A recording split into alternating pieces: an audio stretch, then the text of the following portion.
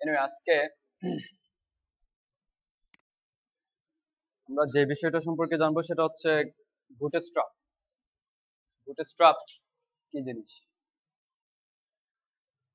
Actually bootstrap হচ্ছে একটা HTML CSS এবং JS এর ফ্রেমওয়ার্ক, বলতে পারেন রেডিমেড একটা প্যাকেজ, একটা ওয়েবসাইট তৈরি করার জন্য একটা প্যাকেজ, যেটা ইউজ করে আমরা খুব সহজে এবং খুব তাড়াতাড়ি একটা ওয়েবসাইট তৈরি করতে পারি। যে HTML CSS জানে না তার জন্য বুটস্ট্র্যাপ ইউজ করে একটা ওয়েবসাইট বানানো কোনো ব্যাপার না, ঠিক আছে? সো বুটস্ট্র্যাপ হচ্ছে একটা CSS, HTML এবং JS ফ্রেমওয়ার্ক, এবং এটা প্রথমত ছিল হচ্ছে টুইটার বুটস্ট্র্যাপ। আমরা twitter.com ইউজ করি না? twitter.com এর যেসব স্টাইল, যেসব অ্যাপিয়ারেন্স আছে, সেই সব স্টাইল এবং অ্যাপিয়ারেন্স গুলো নিয়েই অ্যাকচুয়ালি বুটস্ট্র্যাপটা তৈরি, ঠিক আছে? তো একসময় এটার নাম ছিল টুইটার বুটস্ট্র্যাপ, এখন যদি বা সবাই শুধুমাত্র বুটস্ট্র্যাপ নামেই চিনে, এবং এখনো খুব এটাকে সম্পূর্ণ আলাদা করে ফেলছে। টুইটার থেকে বুটস্ট্র্যাপ আলাদা, স্টাইল আলাদা। এনিওয়ে, বুটস্ট্র্যাপ ইউজ করে, হ্যাঁ, twitter.com একটা সোশ্যাল নেটওয়ার্ক, জানেন? হ্যাঁ, টুইটার বুটস্ট্র্যাপ, টুইটার যারা ইয়ে করছে, অর্গানাইজ করে, তারা যারা তো ইয়ে করছে, তারাই তাদের কোডগুলোকে সোর্স ওপেন সোর্স করে দিয়েছে, এবং এটার নাম দিয়েছে হচ্ছে টুইটার বুটস্ট্র্যাপ। টুইটার বুটস্ট্র্যাপ, এখন অনলি বুটস্ট্র্যাপ। এনিওয়ে, বুটস্ট্র্যাপ মূলত কেন ইউজ করব আমরা? ফার্স্ট, বুটস্ট্র্যাপ হচ্ছে মোবাইল রেসপন্সিভ, হ্যাঁ, সব ডিভাইস রেসপন্সিভ, প্লাস তারপর হচ্ছে cross browser supported. Bootstrap use করে আমি যে কোনো ব্রাউজারের জন্য সবকিছুকে সাপোর্টেড করতে পারি। তারপর হচ্ছে কি বলবো, খুব স্ট্যান্ডার্ড একটা ফ্রেমওয়ার্ক। অ্যাকচুয়ালি ফ্রেমওয়ার্ক আরো আছে, যেমন 960 JS, হ্যাঁ, আরেকটা ফ্রেমওয়ার্ক আছে 960 JS। তো 960 অ্যাকচুয়ালি গ্রিড সিস্টেমটা অনেক ডিফিকাল্ট, ঠিক আছে? এটা অনেক পুরনো ভার্সন। আগে ওয়েবসাইটের একটা আইডল উইড ছিল 960, এখন 970 আদর্শ উইড হিসেবে ধরা হয়, অথবা 1170 আদর্শ উইড হিসেবে ধরা হয়, ঠিক আছে? তো আগে যখন আমাদের টেকনোলজি এতটা ডেভেলপ করা নাই, তখন 960 ছিল একটা ওয়েবসাইটের আইডল উইড, ঠিক আছে? তো বুটস্ট্র্যাপের মাধ্যমে আমরা সবকিছু সাপোর্ট দিতে পারবো, যেমন সব ডিভাইস, তারপর অনেক ফিচার আছে, এবং প্রি প্রসেস একদম less, pre processor, I mean এটাকে বলা হয় CSS এর লেস ভার্সন। তো আমরা শুরু করি বুটস্ট্র্যাপ কিভাবে ইউজ করতে হবে, বুটস্ট্র্যাপে কি আছে। তো আমি গেটিং স্টার্টেড, প্রথমে বুটস্ট্র্যাপ ইউজ করার জন্য যেটা করব সেটা হচ্ছে, প্রথমে আমরা বুটস্ট্র্যাপ ডাউনলোড করে নেব। দুইভাবে বুটস্ট্র্যাপ ইউজ করা যায়, দুইটা ওয়েতে বুটস্ট্র্যাপ ইউজ করা যায়। একটা হচ্ছে সিডিএন থেকে কল করে, আর একটা হচ্ছে সরাসরি ডাউনলোড করে তাদের ফাইলগুলো আমার ওয়েবসাইটে টেমপ্লেটে নিয়ে, ঠিক আছে? তো আমরা আজকে একটা কুইক স্টার্ট প্যাক তৈরি করব, কুইক স্টার্ট প্যাক, যেটার মাধ্যমে অ্যাকচুয়ালি যে কোনো ওয়েবসাইট শুরু করার আগে এই জিনিসগুলো লাগে, যে যে জিনিসগুলো লাগবে সেগুলো নিয়ে একটা কুইক স্টার্ট প্যাক তৈরি করব। তো আমরা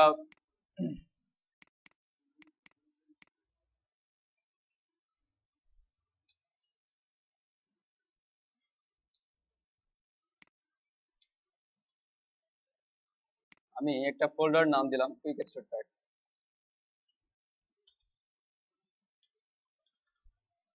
সো সো কুইক স্টার্ট প্যাকে আমি সর্বপ্রথম যেটাকে নিব সেটা হচ্ছে বুটস্ট্র্যাপ। অবশ্যই আমার ওয়েবসাইটে আমি বুটস্ট্র্যাপ সাপোর্ট দিব। তো আমি বুটস্ট্র্যাপ অনেকভাবে, অনেক ওয়েতে ইউজ করা যায়। এখানে ডাউনলোড করার তিনটা ওয়ে দিছে। একটা হচ্ছে ডাউনলোড বুটস্ট্র্যাপ, এটা শুধুমাত্র আমরা ওয়েবসাইটে যেসব ফাইল ইউজ করব সেই সব ফাইলগুলো ডাউনলোড হবে। আর একটা হচ্ছে সোর্স কোড, এটা হচ্ছে ডাউনলোড সোর্স, পুরো সোর্স, আই মিন আমার বুটস্ট্র্যাপ কি কি ফাইল দিচ্ছে আমাকে, কি কি কি বলবো, কি কি কম্পোনেন্ট দিচ্ছে, কি কি সিএসএস দিচ্ছে, আই মিন আমরা একটা ন্যাব বার ইউজ করব, ন্যাবের জন্য কি কি ক্লাস ইউজ করা লাগবে। অ্যাকচুয়ালি বলতে গেলে এই পুরো ওয়েবসাইটটা, এটা থেকে যেমন সোর্স দেখা যাবে, এই ডাউনলোড সোর্স করে এটার যে এইচটিএমএল ফাইলগুলো আছে ওটা ওপেন করে একটা ওয়েবসাইটের মতো জাস্ট বলতে পারেন বুটস্ট্র্যাপের ওয়েবসাইটটা আমরা লোকাল হোস্টে নিয়ে আসা, ঠিক আছে। তারপর হচ্ছে এস, এটা হচ্ছে অ্যাকচুয়ালি রেজ ভার্সন, যারা কম কি বলে লেস ভার্সন, সিএসএস এর লেস ভার্সন। তো আমরা এটা ইউজ করব না আপাতত, আমরা সরাসরি ইউজ করব এটা বুটস্ট্র্যাপ শুধুমাত্র আমাদের যেগুলা দরকার, CSS file, JS file, fonts যেগুলো দরকার। তো আমি ডাউনলোড বুটস্ট্র্যাপ,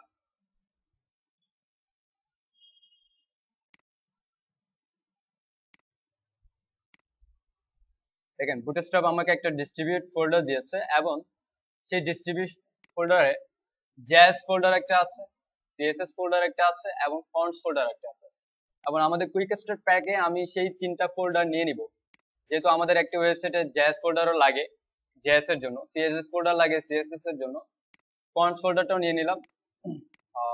এখানে আমি বুটস্ট্র্যাপ আমাকে কি কি ফাইল দিয়েছে এগুলো দেখে একটু।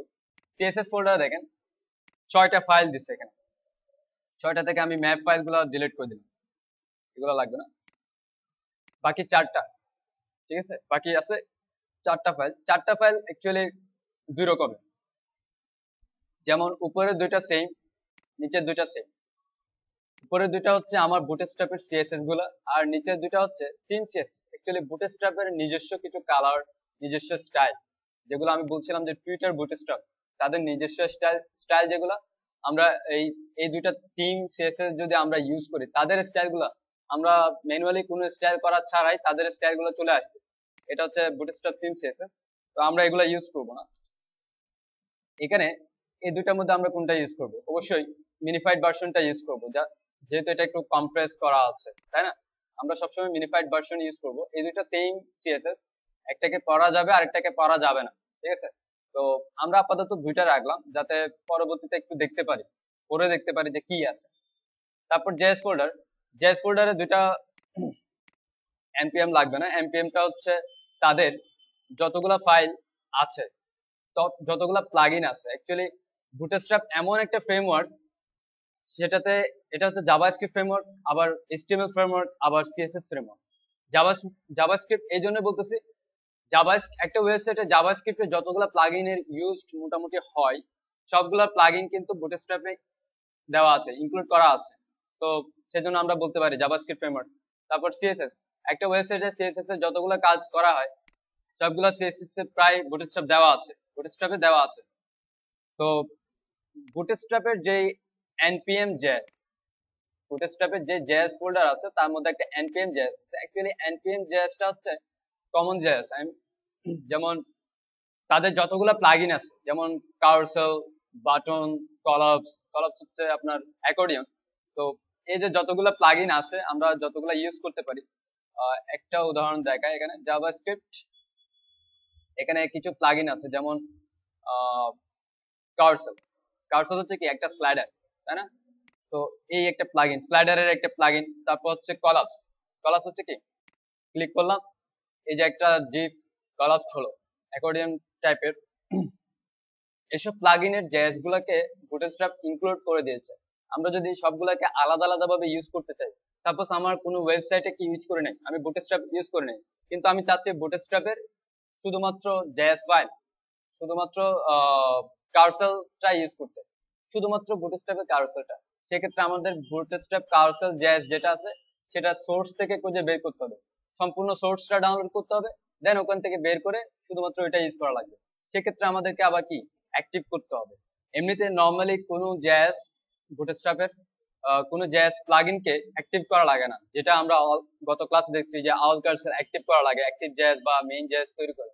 তো এটাকে বুটস্ট্র্যাপে করা লাগে না, জাস্ট ওদের মার্কআপটা সুন্দরভাবে ওদের মার্কআপটা ইউজ করলেই কি বুটস্ট্র্যাপ অটোমেটিক্যালি সেটাকে অ্যাক্টিভ করে নেবে। তো আমরা npm js টা ইউজ করব না, npm js আমাদের লাগবে না। তারপর এখানে আর দুইটা js আছে, একটা হচ্ছে বুটস্ট্র্যাপ js আর একটা min js। তো আমরা min js টা ইউজ করব, যে কোয়েরি যেহেতু আমরা এডিট করব না সেহেতু রাখলাম না। তো আমরা কি হলো, আমাদের css fonts js ফোল্ডার হয়ে গেল। এবার একটা ফাইল তৈরি করি, যেটা হচ্ছে কি index.html। অবশ্যই একটা ওয়েবসাইটে index.html থাকবেই, যেটা আমাদের হোম পেজ। তারপর একটা স্টাইল css,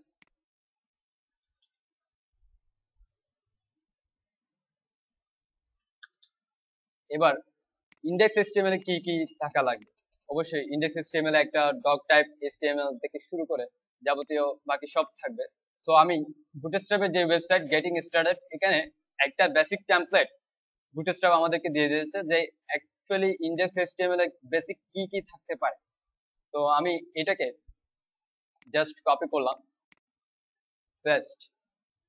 ঠিক আছে, এটা কি বুটস্ট্র্যাপ একটা টেমপ্লেট, বেসিক টেমপ্লেট কেমন হওয়া উচিত সেটা দিয়ে দিয়েছে। আমি সেটাকে কপি করলাম এবং আমি একটু নিজে থেকে সাজাই এটা।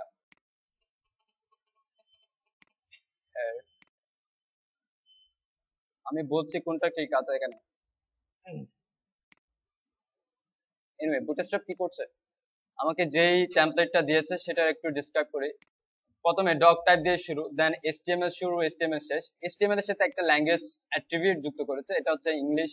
অ্যাকচুয়ালি এটা আমার ওয়েবসাইটের ল্যাঙ্গুয়েজ কি হবে সেটা। দেন হেড, হেডের মধ্যে কিছু মেটা ট্যাগ আছে। মেটা ট্যাগটা কি, যেমন এই মেটা ট্যাগ, মেটা ক্যারেক্টার সেট, এটা হচ্ছে অ্যাকচুয়ালি আমি কোন ক্যারেক্টার সেটে আমার ডেভেলপিংটা করছি। অবশ্যই প্রত্যেকটা ক্যারেক্টার হচ্ছে UTF-8 এর অন্তর্ভুক্ত। ঠিক আছে, তো UTF-8 এটা নর্মালি দেওয়া লাগবে। দেন এটা হচ্ছে অ্যাকচুয়ালি HTTP প্রোটোকলকে কম্পাটিবল করার জন্য। যেমন আমরা আমাদের বিভিন্ন রকমের ওয়েবসাইট, বিভিন্ন রকমের সার্ভার, বিভিন্ন রকমের প্রোটোকল মেনটেন করে। তো এই প্রোটোকল মেনটেন করার জন্য অ্যাকচুয়ালি এটা দেওয়া হয়। এটা আবার W3 ভ্যালিডেটের এরর হিসেবে শো করে। তো আমরা এটা আপাতত বাদ দিলাম। ঠিক আছে, এরপর এরপর যে মেটা ট্যাগটা ইউজ হচ্ছে সেটা হচ্ছে অ্যাকচুয়ালি রেসপন্সিভ এর জন্য মেটা ট্যাগ। রেসপন্সিভ এটা কি করে, রেসপন্সিভ কাজ করে কি করে অ্যাকচুয়ালি সেটা করা হচ্ছে আমার ওয়েবসাইটটা, আমার ইন্ডেক্স এইচটিএমএল পেজটা, আমার যে মনিটর, যে ডিভাইস, সেই ডিভাইসের স্ক্রিন সাইজটাকে কি করে, ক্যাচ করে। সে স্ক্রিন সাইজটাকে ক্যাচ করে। অ্যাকচুয়ালি আমরা যখন একটা ওয়েবসাইট রেসপন্সিভ করব, অবশ্যই আমার স্ক্রিন সাইজটাকে আমার ওয়েবসাইট জানতে হবে। আমার কোন ডিভাইসে অ্যাকচুয়ালি সে আমার ওয়েবসাইটটাকে ভিজিট করতেছে সেটা তো অটোমেটিকলি ওয়েবসাইটকে জানতে হবে, তাহলে সে তার উইড দিয়ে কাজ করতে পারবে, তাই না? তো এই মেটা ট্যাগটা হচ্ছে view port, name view port. Actually প্রত্যেকটা স্ক্রিনে আই হোপ স্ক্রিনটা হচ্ছে কি রেজুলেশনটা পরিমাপ হয় আমার মনিটরের ভিউ পোর্টের উপর ডিপেন্ড করে। ভিউ পোর্ট কোনটা, এখানে মনিটরে একটা ভিউ পোর্ট থাকে যেটা physical view port, actually physical view port তো আছে ভিউ পোর্ট। তো এই ভিউ পোর্ট থেকে সেই স্ক্রিন রেজুলেশনটা কাউন্ট করবে, দেন সেটাকে আমার উইডে ডিপেন্ড কি করবে, উইডে কনভার্ট করবে। উইডে কনভার্ট করার পর আমি আমার উইডটাকে ডিভাইস উইড হিসেবে কাউন্ট করতে পারবো। আমার ওয়েবসাইটের উইডটাকে কি ডিভাইসের উইড হিসেবে কাউন্ট করতে পারবো, রিসিভ করতে পারবো। দেন এটাকে বলা হয়, এটা অ্যাকচুয়ালি রেসপন্সিভ মেটা ট্যাগ, রেসপন্সিভের জন্য। এনিওয়ে, এরপর হচ্ছে আমি কমেন্টসটা ডিলিট করে দিচ্ছি। টাইটেল, অবশ্যই একটা টাইটেল থাকবে, আমরা এটা টাইটেলটা রাখি। দেন এরপর কমেন্টসে বলে দিয়েছে এটা হচ্ছে কি বুটস্ট্র্যাপের সিএসএস। সো আমাদেরকে আর ম্যানুয়ালি কল করতে হচ্ছে না bootstrap main সিএসএসটা, already CSS folder এবং বুটস্ট্র্যাপ মেইন সিএসএস এখানে আছে, এবং বুটস্ট্র্যাপের যে টেমপ্লেট সেটা আমাদেরকে লিংক করে দিয়েছে। আমরা শুধুমাত্র আরেকটা সিএসএস ফাইল যেটা আমরা ম্যানুয়ালি তৈরি করেছি, সেটা কি style.css, এই ফাইলটাকে কল করে দিলাম। এনিওয়ে, এরপর এই দুইটা কমেন্টস আমি মুছে দিই। আচ্ছা, দুইটা কমেন্টস মুছার আগে দেখেন এখানে একটা কন্ডিশন আছে। বেশি ছোট হয়ে গেছে? আচ্ছা, এই অবস্থায় কি সবাই টেক্সট বুঝতে পারতেছে? এনিওয়ে, আমি এক লাইনে আসার জন্য অথবা এটা করে দেব। এনিওয়ে দেখেন এখানে একটা ইফ এলস এর মতো করে একটা কন্ডিশন ইউজ করছে। যদি এখানে কমেন্টস এর মাধ্যমে কিন্তু কিছু কিছু কিছু কমেন্টস আছে যেটা কন্ডিশনাল কমেন্টস হিসেবে লেখা যায়, কন্ডিশনাল কমেন্টস। তো এটা হচ্ছে একটা conditional comments. If letter I9, actually I9 এর আগে যদি হয় তাহলে এই দুইটা স্ক্রিপ্ট আমার ওয়েবসাইটে লোড হবে, আদারওয়াইজ হবে না। যদি আমাদের ওয়েবসাইটটা কেউ I8 দিয়ে ভিজিট করে তাহলে এই দুইটা স্ক্রিপ্ট কি হবে, লোড হবে। তো এই দুইটা স্ক্রিপ্টের কাজ কি? তো ফার্স্ট স্ক্রিপ্ট হচ্ছে html5 shift.min.js। এই html5 shift এর কাজ হচ্ছে আমরা যদি আমাদের ওয়েবসাইটে HTML5 এর কোনো ট্যাগ ইউজ করি, যেমন সেকশন, ক্যানভাস, অ্যাসাইট, এই যে এই ট্যাগগুলো যদি ইউজ করি, এই ট্যাগগুলা আই লোয়ার ভার্সন কিন্তু সাপোর্ট করে না, রিড করতে পারে না। তো আই লোয়ার ভার্সনকে এটার কল করে দেওয়ার মানে হচ্ছে এটা অ্যাকচুয়ালি কনভার্টার। এই জেএস ফাইলটা হচ্ছে একটা কনভার্টার, সে HTML5 এর ট্যাগগুলোকে HTML4 এর ট্যাগে রূপান্তর করে। যেমন সেকশন, সেকশন কি কাজ করে, সে div এর মতোই কাজ করে মূলত। তো HTML8 এ যখন আমার ওয়েবসাইট ভিজিট হবে, আমার ওয়েবসাইটে যদি সেকশন থাকে, সে HTML5 যেটা করবে সেটাকে সেকশনকে div এ রূপান্তর করে আই তে রিড করবে। ঠিক আছে, তো এই কাজটা হচ্ছে HTML5 এর যতগুলো এলিমেন্ট আছে সবগুলো এলিমেন্টকে HTML4 এ কনভার্ট করা আই এর জন্য। তো HTML5 শিফট এটাকে আমরা এভাবে লিখবো, i9 এর আগের ভার্সন গুলোতে, i9 থেকে পরের গুলোতে HTML5 সাপোর্ট করে। ঠিক আছে, করে, HTML5 সাপোর্ট করে i9 এর পর থেকে, 9 10 এগুলো, কিন্তু 8 7 6 এগুলাতে সাপোর্ট করে না।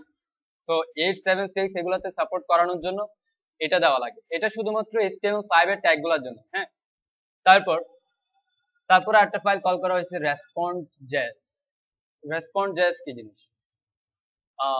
response.js অ্যাকচুয়ালি হচ্ছে media query rendering, media query supporting এর জন্য। মিডিয়া কোয়েরি কোনগুলো? যেমন আমরা সিএসএস রেসপন্সিভ করার জন্য, একটা ওয়েবসাইট রেসপন্সিভ করার জন্য আমরা সিএসএস এর মাধ্যমে মিডিয়াকে আলাদা করব। বিভিন্ন মিডিয়া, মিডিয়া বলতে কি, ডিভাইস, একটা mobile phone, mobile media, computer, হ্যাঁ, ডিসপ্লে মিডিয়া, তারপর প্রিন্ট মিডিয়া, এরকম মিডিয়া অনেক হতে পারে। যেমন প্রিন্টিং এর জন্য আমরা আলাদা মিডিয়া হিসেবে নিতে পারি প্রিন্টারটাকে। ঠিক আছে, তো এরকম মিডিয়া, আলাদা আলাদা মিডিয়ার জন্য আলাদা আলাদা করে কি করতে পারি, সিএসএস করতে পারি আমরা। তো সেক্ষেত্রে আমরা যে কোয়েরিটা করব, @media এত উইড থেকে এত উইড হচ্ছে আমার এই ডিভাইস, এত উইড থেকে এত উইড হচ্ছে এই ডিভাইস, এইভাবে যে মিডিয়া কোয়েরিটা করব, অ্যাকচুয়ালি মিডিয়া কোয়েরি রেসপন্সিভ যখন করব তখন বুঝতে পারবেন আরো ভালো করে কিভাবে মিডিয়া কোয়েরি করতে হয়। তো এই মিডিয়া কোয়েরিটা i8 এ সাপোর্ট করে না, 9 এর আগের গুলোতে কি কোয়েরিটা সাপোর্ট করে না। তো এইটাকে সাপোর্ট করানোর জন্য, যেহেতু অবশ্যই আমার ওয়েবসাইট আইতে ভিজিট হতেই পারে, যদিও আমি এখন বলি আইটা খুব একটা ইউজ হয় না এবং আই এখন অলরেডি বন্ধ হয়ে গেছে। তো তারপরেও অনেকে ইউজ করে, যারা একদম এমনিতেই অনেকে ইউজ করে actually। তো এটার জন্য অ্যাকচুয়ালি মিডিয়া কোয়েরিটা সাপোর্ট দেওয়া লাগে, অবশ্যই তারা আমার ওয়েবসাইট ভিজিট করতেই পারে। তো মিডিয়া কোয়েরিকে সাপোর্ট দেওয়ানোর জন্য রেসপন্স.js টা ইউজ করতে হবে। এটা কি করে, মিডিয়া কোয়েরিকে রেন্ডার করে। যেহেতু সিএসএস একটা প্রেজেন্টেশন, কি প্রেজেন্টেশন ল্যাঙ্গুয়েজ, হ্যাঁ, সিএসএস একটা প্রেজেন্টেশন ল্যাঙ্গুয়েজ, এটাকে কার্যকরী করার জন্য এটা কি বলা হয় যে আমরা যখন একটা ভিডিও, মুভি মেকারে ভিডিও তৈরি করি, ভিডিও সবগুলা একটার পর একটা স্লাইড গুলো রাখার পর, ফ্রেম গুলো তৈরি করার পর এটাকে একসাথে করার জন্য রেন্ডার করি না। 1 সেকেন্ড, একটা ভিডিও কিন্তু 1 সেকেন্ডে 24টা, মিনিমাম 24টা ইমেজ শো করে। এটাকে অ্যাকচুয়ালি সবগুলো ইমেজ, 24টা ইমেজ 1 সেকেন্ডে শো করে বলে এটা মনে হয় মুভেবল, আই মিন এটা মুভ করছে, ভিডিও হচ্ছে। তো এটাকে আবার রেন্ডার করতে হয়, একত্রিত করতে হয়। তো এটাকে বলা হয় যে সিএসএস রেসপন্স যে কাজটা করে সেটা হচ্ছে তার মিডিয়া কোয়েরিকে রেন্ডার করছে লোয়ার ভার্সনের ব্রাউজারে। তারপর লোয়ার ভার্সনের যেমন মোবাইল যেগুলো আছে, যেগুলোতে অ্যান্ড্রয়েডের কিছু কিছু ভার্সন আছে যেগুলোতে আই মিডিয়া সাপোর্ট করে না। তো এটার জন্য রেসপন্স.js। তো এখান থেকে আমি এই দুইটা কমেন্টস আচ্ছা থাক, কমেন্টস গুলো থাক, সমস্যা নেই। সো আমি কমেন্টস গুলো রেখে দিলাম। HTML5 শিফট এর কাজ এখানে হচ্ছে HTML5 শিফট এবং response.js for IE8 support of HTML5 elements and media queries। আরেকটা আরেকটা এখানে কথা বলছে যে warning, response.js doesn't work if you view the page via file। মানে কি, আমার এই যে response.js এটা যদি আমি অ্যাজ এ ফাইল আকারে যদি কি করি, আই মিন লোকাল হোস্টের জন্য যদি আমি কাজ করি উইদাউট কোনো মিডিয়া, তাহলে কি এটা কাজ করবে না। আমি যখন সার্ভারে আপলোড করব তখন অন্য সার্ভারে আপলোড করে আমি বিভিন্ন ডিভাইসে চেক করতে পারবো। অ্যাকচুয়ালি চেক করার জন্য সবচেয়ে বেস্ট ওয়ে সেটা হচ্ছে আগে আপনার সার্ভারে আপলোড করেন, কোন একটা লিংক তৈরি করেন, সেই লিংকটাকে বিভিন্ন ডিভাইসে চেক করেন, তাহলে বুঝতে পারবেন অ্যাকচুয়াল কাজটা কি হচ্ছে। ঠিক আছে, নর্মালি লোকাল হোস্টে বা একই কম্পিউটারে থেকে আমি হাজারটা ডিভাইসের জন্য চেক করতে পারবো না। ঠিক আছে, এবং এরকম অনেক অনলাইনে অনেক টুলস পাওয়া যায়, বিভিন্ন সফটওয়্যার পাওয়া যায়, তারপরও বেস্ট ওয়ে হচ্ছে রিয়েল ডিভাইসেস কি করা, চেক করা। সো এনিওয়ে এরপর বডিতে এখান থেকে বডি শুরু হবে, প্লাস নিচের দিকে আমাদের যে jQuery-টা কল করা দরকার, jQuery min js সেটা কল করা আছে, এবং বুটস্ট্র্যাপে jQuery-টাও কল করা আছে অ্যাকচুয়ালি। তো আমি আরেকটা জেএস রেডি করে রাখি, সেটা হচ্ছে অ্যাক্টিভ জেএস, এবং আমার জেএস ফোল্ডারে কি অ্যাক্টিভ জেএস। ও এটা হচ্ছে কোনটা, এটা এটা হচ্ছে গুগলের অ্যাকচুয়ালি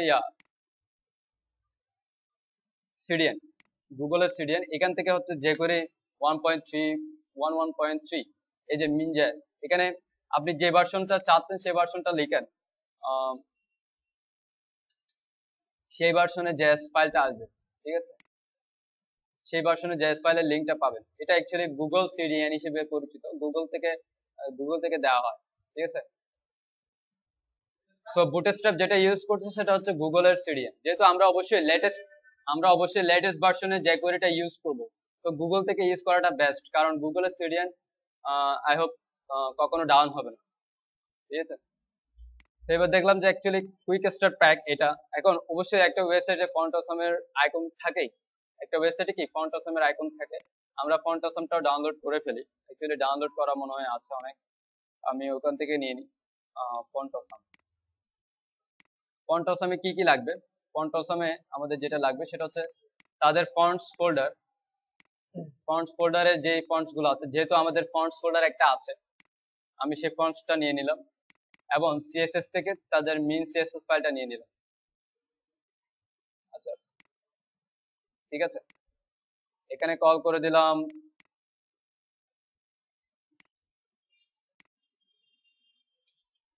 ফন্ট অসম মিন সিএসএস, ওকে ফাইন, কমেন্টস করে লাগলাম ফন্ট অসম, ঠিক আছে। তো আমরা একটা নর্মাল একটা ফন্ট নিয়ে নিই, গুগল ফন্ট, যেটা অ্যাকচুয়ালি ওয়েবসাইটে দেওয়া যায়। আমরা ডিফল্ট ফন্ট হিসেবে ওপেন সেন্স এই ফন্টটা ইউজ করব। ওপেন সেন্স অ্যাকচুয়ালি অনেক সুন্দর একটা ফন্ট, যেটা যে কোনো কাজে ইউজ করলে একদম মানানসই। আমি এই তিনটা ভার্সনে নিলাম গুগল ফন্টস, তারপর তাদের ফ্যামিলিটাকে নিয়ে নিলাম, এবং সিএসএস এর বডিতে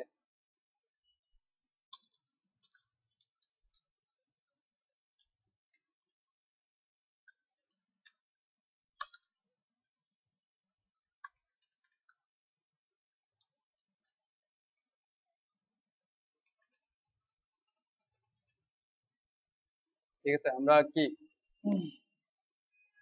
আমরা একটা গুগল ফন্ট ইউজ করলাম, জাস্ট নরমাল। এটা হচ্ছে আমার কুইক স্টার্ট প্যাক, এটাতে কি আছে, আমার ফন্ট অপশন সাপোর্ট আছে, আমার বুটস্ট্র্যাপ সাপোর্ট আছে, আমরা একটা গুগল ফন্টও সাপোর্ট দিয়ে রাখছি, এবং অ্যাকচুয়ালি প্রত্যেকটা ওয়েবসাইট শুরু করার আগে এইটুকু অন্তত লাগে, ঠিক আছে, এইটুকু অন্তত লাগে। সো আমরা এটাকে একটা কুইক স্টার্ট প্যাক নাম জিপ করে রাখলাম, পরবর্তীতে আমরা এটা যাতে ইউজ করতে পারি, অথবা অবশ্যই যেগুলো আপডেট হবে এগুলোকে আমরা চেঞ্জ করতে হবে, যেমন বুটস্ট্র্যাপ কয়েকদিনের মধ্যে বুটস্ট্র্যাপ 4 আসবে, অল্প কয়েকদিন, তো তখন আমরা বুটস্ট্র্যাপটাকে চেঞ্জ করে ফেলবো, এই জাস্ট এইটুকু। এবার আসি বুটস্ট্র্যাপ, হ্যাঁ বলেন। আচ্ছা লাইন হাইটটা কোন অনুপাতে ব্যবহার করবো, আচ্ছা, ঠিক আছে, এটা পরে বলছি। লাইন হাইট, আচ্ছা এখানে দেখেন line height, suppose line height কোন অনুপাতে ব্যবহার করবেন, একটা কথা বলি, জাস্ট শর্টকাট ওয়ে, সেটা হচ্ছে লাইন হাইট কখনো ফন্ট সাইজের ছোট হবে না, কম হবে না, ফন্ট সাইজের চাইতে কম হবে না। কারণ আমি যদি একটা ফন্ট সাইজ সাপোজ এটার ফন্ট সাইজ হচ্ছে 40, এবং এই 40 লাইন হাইট যদি দেই আমি, এটা পুরোটা একটা মিলে প্যারাগ্রাফ আছে, আমি যদি লাইন হাইট দেই 35, তাহলে কি এই ফন্টের হাইটই হচ্ছে 40, আমি যদি লাইন হাইট 35 দেই তাহলে আরটা লাইন এখান থেকে শুরু হবে না, ঠিক আছে। সো লাইন হাইটটা অ্যাকচুয়ালি বলতে পারেন ফন্টের হাইট, ঠিক আছে। যেমন এই যে সিলেক্ট হচ্ছে, আমি একটা ফন্ট সিলেক্ট করছি, যতটুকু কি সাদা অংশ দেখাচ্ছে ওইটা হচ্ছে এই ফন্টের হাইট, এবং এটার লাইন হাইট, ঠিক আছে। তো আমি যদি লাইন হাইট আরো বাড়াই তাহলে বাড়বে, দেখুন লাইন হাইটটা যদি আমি বাড়াই, এখানে লাইন হাইট 1 em, এটা কিন্তু em 2 em, দেখেন কত বড় হয়েছে, আরো বড় হয়েছে না? আমার সিলেকশনটা যদি বা এই ফন্ট সিলেকশনটা না, এখন এটা দেখেন বড় হয়েছে না? এখন লাইন হাইট আমি কমাই দিলাম, আটটা লাইন নিচে থেকে কি উপরে চলে আসছে। এটা হচ্ছে লাইন হাইট। লাইন হাইট কখন কি আপনার ফন্ট সাইজের কম হবে না। 1.5 ইএম বলবো না, 1.25 মেবি, 1.25 হচ্ছে আদর্শ বলা বলা যেতে পারে। Line line height actually depend করে হচ্ছে ফন্ট সাইজের উপর। আহ, আ- হুম, হ্যাঁ হ্যাঁ, অ্যাকচুয়ালি ইএম হচ্ছে ফন্টের একক, মানে কি বলবো, পিএক্স, পিএক্স হচ্ছে পিক্সেল, এটার একক। তো ইএমটা হচ্ছে একটা একক। তো এক পিক্সেলের কত ইএম অ্যাকচুয়ালি, আপনি যত পিক্সেল, সাপোজ 14 পিক্সেল, 14 পিক্সেলকে ইএম কে রূপান্তর করতে চাচ্ছেন, তাহলে আপনাকে করতে হবে 14 ভাগ 16।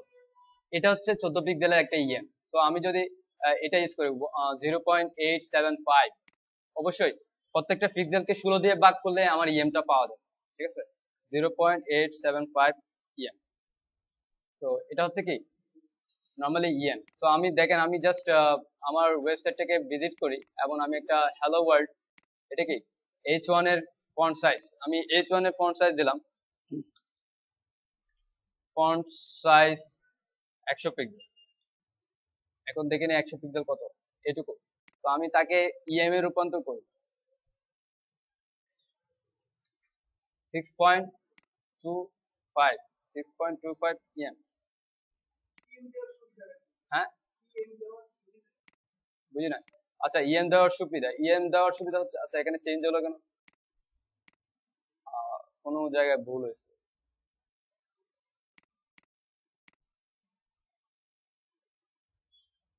কি অবস্থা, ক্যালকুলেশন কি ভুলে গেলাম? এখানে আছে just PX two EM converter, 16 দিয়ে ভাগ করলে তো হবে না।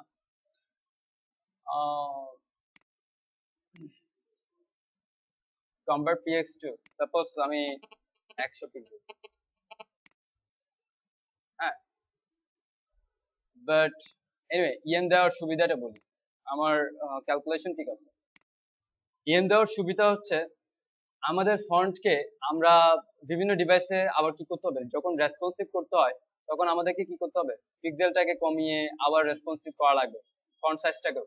তো ইএম দেওয়ার সুবিধা হচ্ছে সেই ডিভাইসের স্ক্রিনকে রেন্ডার করতে পারে, সে সেই ডিভাইস অনুযায়ী কি করে ফন্ট সাইজ চেঞ্জ করে। ইএম দেওয়ার সুবিধা, সে অটো অটো রেসপন্সিভ বলতে পারে, অটো রেসপন্সিভ। ঠিক আছে, ইএম দেওয়ার সুবিধা হচ্ছে এটা। আর ইএম, ইএম এ যেটা হয় সেটা হচ্ছে ভেক্টর। ভেক্টর কি, ভেক্টর কোনো একটা জিনিসকে যতই বড় বড় করেন না কেন, সে কিন্তু তার রেজুলেশন খারাপ করে না। তো আমরা যখন একটা ভেক্টর ইমেজ ইউজ করব, অবশ্যই তার রেজুলেশন কখনোই খারাপ হবে না আমি যত বড় করে দিই। কিন্তু একটা জেপিজি ইমেজ আপনি জুম করতে থাকেন, বড় করতে থাকেন, দেখবেন ফেটে গেছে। তো এটা হচ্ছে অ্যাকচুয়ালি আরটা বলতে পারেন যে আরেকটা পার্থক্য। ঠিক আছে, হ্যাঁ, পার্সেন্টেজের মতো না অ্যাকচুয়ালি। এটা বলা হয় যে ইমেজ, ইমেজের সাথে যদি তুলনা করি সেটা বলা হয় ইমেজের টাইপ, ইমেজ টাইপ। একটা হচ্ছে রাস্টারাইজ, একটা হচ্ছে ভেক্টর। রাস্টারাইজটা ফেটে যায়, ভেক্টরটা ফাটে না। যেমন ফটোশপে যদি আমরা কাজ করি, সেটা রাস্টারাইজ ইমেজ, সেটা কখনো ভেক্টর হয় না। হ্যাঁ, ভেক্টর করা যায়, বানানো যায়। আবার যেটা ইলাস্ট্রেটরে কাজ করি সেটা হচ্ছে ভেক্টর, ঠিক আছে, সেটা কখনো ফাটবে না। তো এই বিষয়টা, এটা হচ্ছে এক প্রকার বলতে পারেন যে পিক্সেল এবং ইএম এর মধ্যে এই টাইপেরই একটা পার্থক্য। এনিওয়ে, আমরা বুটস্ট্র্যাপে আসি। তো আমরা বুটস্ট্র্যাপ কিভাবে ইনস্টল করব এবং বুটস্ট্র্যাপ কিভাবে ইউজ করব এখন দেখব। ইনস্টল করেছি। এবার দেখেন বুটস্ট্র্যাপ আমাদেরকে কি কি দিচ্ছে, কি ইনক্লুড, সেগুলা এখানে সব বলছে অ্যাকচুয়ালি। যদি বা এখানে আমরা এটা পরে দেখি নাই, আই মিন বুটস্ট্র্যাপ আমাদেরকে যে যে ফোল্ডার গুলো দিচ্ছে, সিএসএস, জেএস, ফন্টস, এই ফোল্ডার গুলো আমরা দেখেছি। এবং ফন্টস ফোল্ডারে বুটস্ট্র্যাপের কিছু আইকন আছে। অ্যাকচুয়ালি ফন্টাসমের যে এরকম আইকন আছে, বুটস্ট্র্যাপের কিছু আইকন আছে যেগুলো প্রিমিয়াম আইকন, বাট আমাদেরকে ফ্রি দিচ্ছে। সো আমি সরাসরি সিএসএস থেকে শুরু করি যে বুটস্ট্র্যাপ কিভাবে ইউজ করব বা বুটস্ট্র্যাপ কেন ইউজ করব। তো প্রথমে বুটস্ট্র্যাপের HTML5 ডক টাইপ, হ্যাঁ, এটা বলছে যে এই HTML5 সাপোর্টেড, জাস্ট এটুকু বলছে। তারপর হচ্ছে তার একটা মেটা ট্যাগ যেটা mobile first, mobile supported, view port supported. দেন তারপর হচ্ছে নরমালাইজ সিএসএস।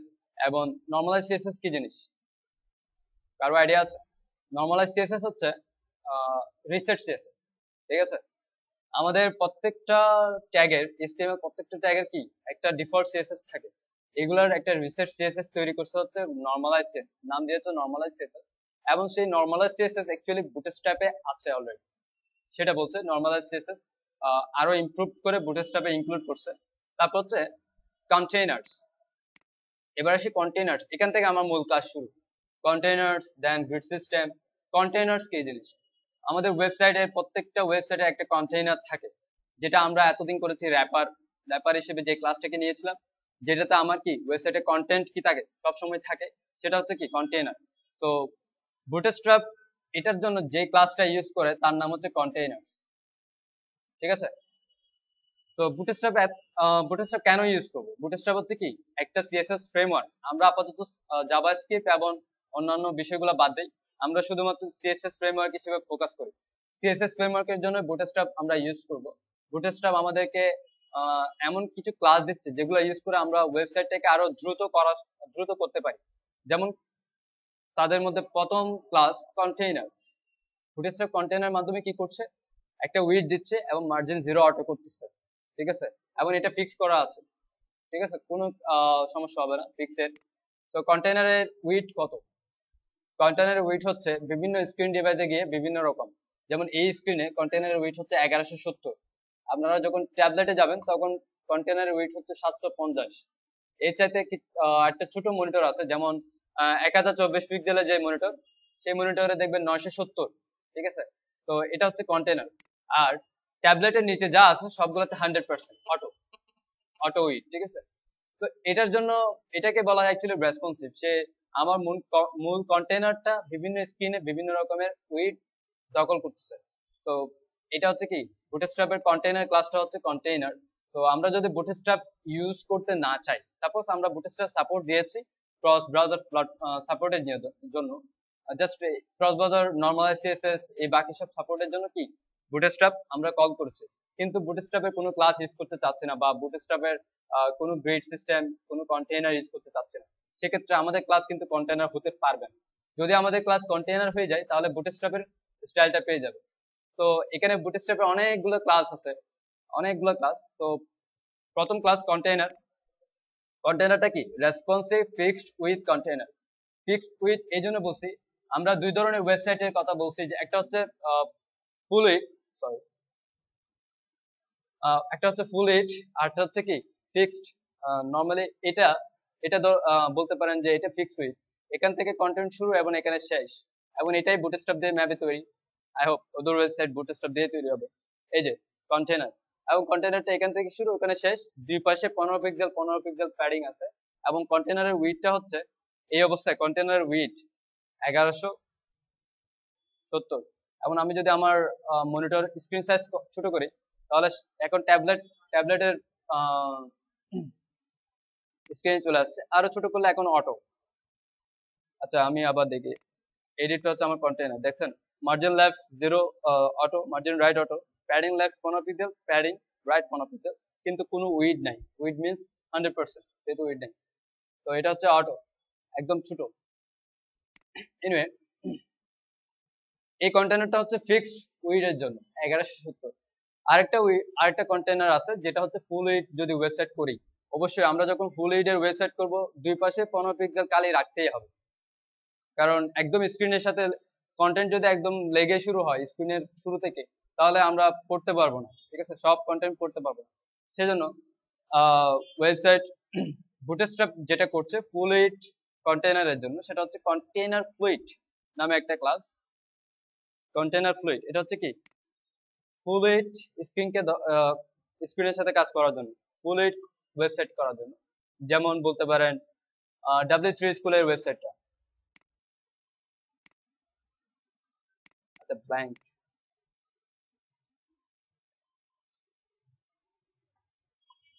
সাপোজ বলতে পারেন W3 স্কুল, 15 পিক্সেল দুই পাশে খালি রেখে পুরোটাই হচ্ছে কি আমার ওয়েবসাইট। তো এটা হচ্ছে কন্টেনার ফ্লুইড। তো আমরা একটা আহ, উদাহরণ দেখে ফেলি।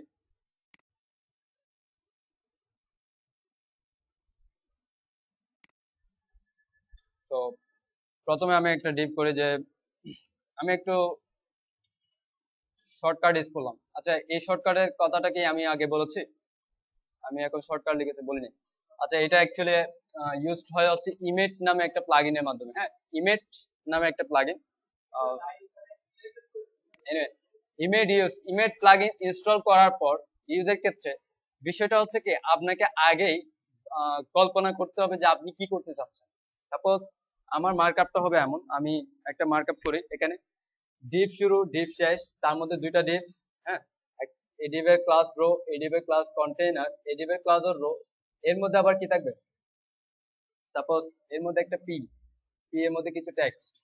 হ্যাঁ, এটা তো এই টাইপের একটা মার্কআপ যদি আমি শর্টকাটে করতে চাই তাহলে কি হবে? তো আমি ফার্স্ট ডিভ কন্টেইনার, তার মধ্যে কি ডিভ রো, রো হবে কয়টা? দুইটা। হ্যাঁ, এবং দুইটা রো এর মধ্যে কি হবে আবার? একটা পি হবে। অ্যাকচুয়ালি আমার সূত্র ভুল হতেও পারে। তো দুইটা পি এর মধ্যে আমি আবার আলাদা করে লরেম দিলাম। ঠিক আছে, লরেম মিনস কি আমি একটা ট্যাগ দিলাম অ্যাকচুয়ালি। এখন কি হয়েছে, কন্টেইনার, তার মধ্যে দুইটা ডিভ রো, তাদের মধ্যে আবার পি আলাদা আলাদা। তো এটা হচ্ছে আপনার অথবা এরকম আমি দিলাম ডিভ কন্টেইনার, তার মধ্যে একটা ডিভ হবে হেডার, তার মধ্যে ডিভ হবে লগো। হ্যাঁ, লগোতে থাকবে একটা পি। ঠিক আছে, অথবা লগোতে এভাবে থাকবে, লগোতে হচ্ছে কি একটা পি, অথবা আমি H1, H1 এর সাথে ট্যাক্স থাকবে হচ্ছে লগো। ঠিক আছে, এরপর হচ্ছে আমি এর উপরে এর আবার উপরে মানে H1 থেকে বাইরে এলাম লগোতে, লগো থেকে বের হলাম নর্মাল হেডার ডিভে, তারপর হচ্ছে আবার ডিভ থাকলো কন্ট্যাক্ট, তার মধ্যে হচ্ছে একটা পি। ঠিক আছে, আমি কিছু লরম দিলাম, কি আসলো? হেডার, দেখেন লগোর উপরে একদম হেডারের উপরে কন্ট্যাক্ট, হেডারের পরে কন্ট্যাক্ট হচ্ছে, অ্যাকচুয়ালি আমি চাইছিলাম লগোর পরে আসবে। তো এগুলো হচ্ছে শর্টকাট। আপনারা আগে আপনাদেরকে আগে ইমাজিনেশন করতে হবে। আপনি যত বেশি চিন্তা করতে পারবেন তত বেশি কি শর্টকাট তৈরি করতে পারবেন, চিন্তার উপর ডিপেন্ড করে।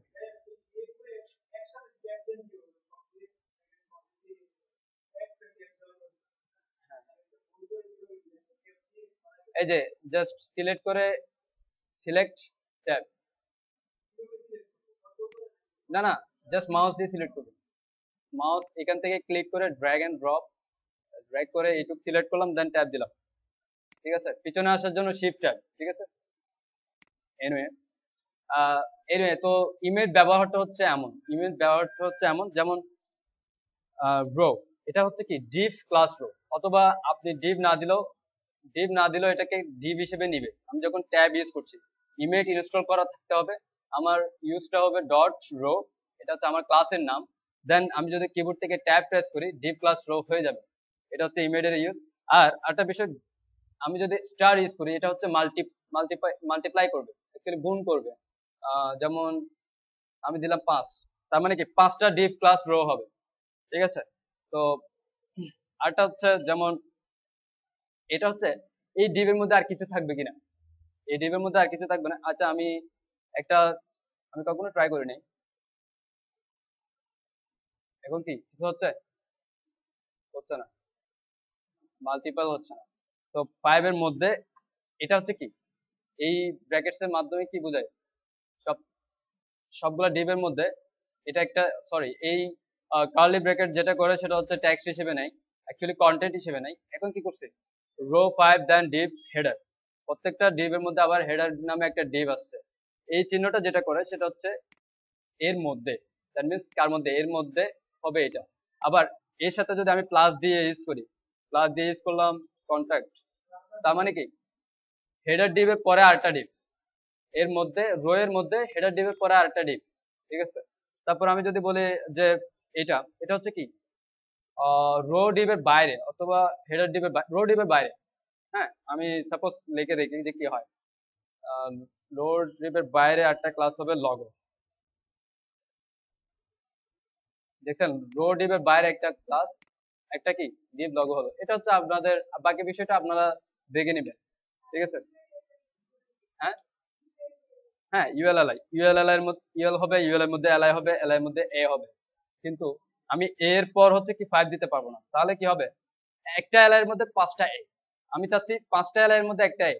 তো 5টা এলআই এর মধ্যে প্রত্যেকটা এলআই এর মধ্যে কি হবে, একটা একটা করে এ হবে। তাহলে এই ব্যাপারটা। আর আমি যদি এটা যদি উল্টায় দিই এভাবে, যে আমি চিন্তা করি যে এলআই এর মধ্যে এ হবে 5টা, এরকম হবে 5টা, তাহলে কি হবে, একটা এলআই এর মধ্যে 5টা এ হয়ে যাবে। তো আগে গুণ করতে হবে কয়টা এলআই, ঠিক আছে, আগে গুণ করতে হবে 5টা এলআই, তার মধ্যে একটা করে এ। এবং আপনি যদি চান প্রত্যেকটা এর মধ্যে কি থাকবে, আমি প্রত্যেকটা এর মধ্যে দিলাম আইটেম। আমি শর্টকাট মেনু হিসেবে ইউজ করতেছি, এটা দিলাম আইটেম $সাইন। $সাইন কি করবে, সে অটো কাউন্ট করবে 1 2 3 4 5, ঠিক আছে। তো আমি শর্টকাটে একটা মেনু তৈরি করে ফেললাম, এটা হচ্ছে একটা বিষয়। যাক, আমি শর্টকাট বাদ দিলাম। এবার আসি, আমি বুটস্ট্র্যাপ ইউজিং এ আসি। আমি কন্টেইনারের ক্লাসের বিষয় বলছিলাম, কন্টেইনার অবশ্যই ক্লাসের নামগুলো অবশ্যই ঠিকঠাক থাকতে হবে। আমি h1 কন্টেইনার, এবং আরটা নিয়ে নিই যে কন্টেইনার ফ্লুইড। এবং দেখেন, আমি দুইটারই একটা ক্লাস দেই, একটা কালার ক্লাস অ্যাকচুয়ালি বোঝার জন্য। আচ্ছা, আমি ডিপ গ্রিন অথবা শুধু কালার দিই,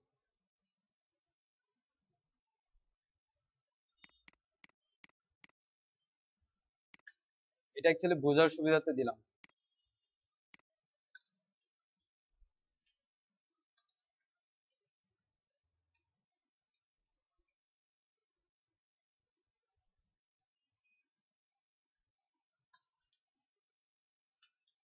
আমি বোঝার সুবিধাতে, এখন দেখেন আমার ওয়েবসাইটটা আমি ওপেন করলাম। এটা হচ্ছে কি কন্টেইনার, এটা হচ্ছে কন্টেইনার ফ্লুইড। এখন দেখেন কন্টেইনার ফ্লুইড,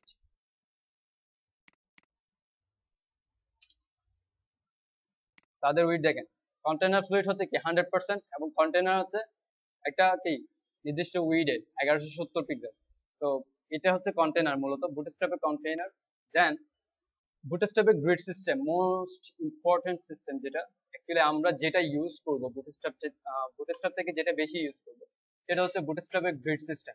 অবশ্যই আমাদের ওয়েবসাইট অনেকগুলা ডিভাইডে ভাগ হয়, অনেকগুলা ডিভাইড করতে হয়। তো এই গ্রিড সিস্টেম ইউজ করে আমাদের কোনো ঝামেলা থাকবে না, আপলোড লেফট করা ঝামেলা থাকবে না, আপলোড রাইট করা ঝামেলা থাকবে না, ফিক্স করার ঝামেলা থাকবে না। জাস্ট এই গ্রিড সিস্টেম ইউজ করে আমরা ইজিলি কি করতে পারবো, বুটস্ট্র্যাপ গ্রিডটা আমি আমার ওয়েবসাইটকে ডিভাইড করতে পারবো। এনিওয়ে, কন্টেইনারের আগে একটু বলে রাখি যে কন্টেইনার কি স্টাইল দিচ্ছে। মার্জিন, মার্জিনের কথা বাদ দিলাম, margin left auto, margin right auto, এগুলো ঠিক আছে। কিন্তু প্যাডিং দুই পাশে 15 পিক্সেল 15 পিক্সেল কি স্পেস খালি রাখতেছে, এটা দেখেন। Container 15 pixel 15 pixel. তো আমি যদি একটু কাউন্ট করি এখান থেকে, 1170 পিক্সেল বরাবর হচ্ছে। কিন্তু এর মধ্যে আমার কন্টেন্টটা কিন্তু 1170 পিক্সেলের মধ্যে নাই, 1170 পিক্সেলের মধ্যে নাই। এখন আমার কন্টেন্টটাকে যদি ঠিকভাবে পেতে হয়, 1170 মধ্যে পেতে হয়, তাহলে আমাদেরকে যেটা করতে হবে সেটা হচ্ছে কন্টেইনারকে অবশ্যই প্রত্যেকটা, কন্টেন্টকে রো এর মধ্যে দিতে হবে, রো এর মধ্যে।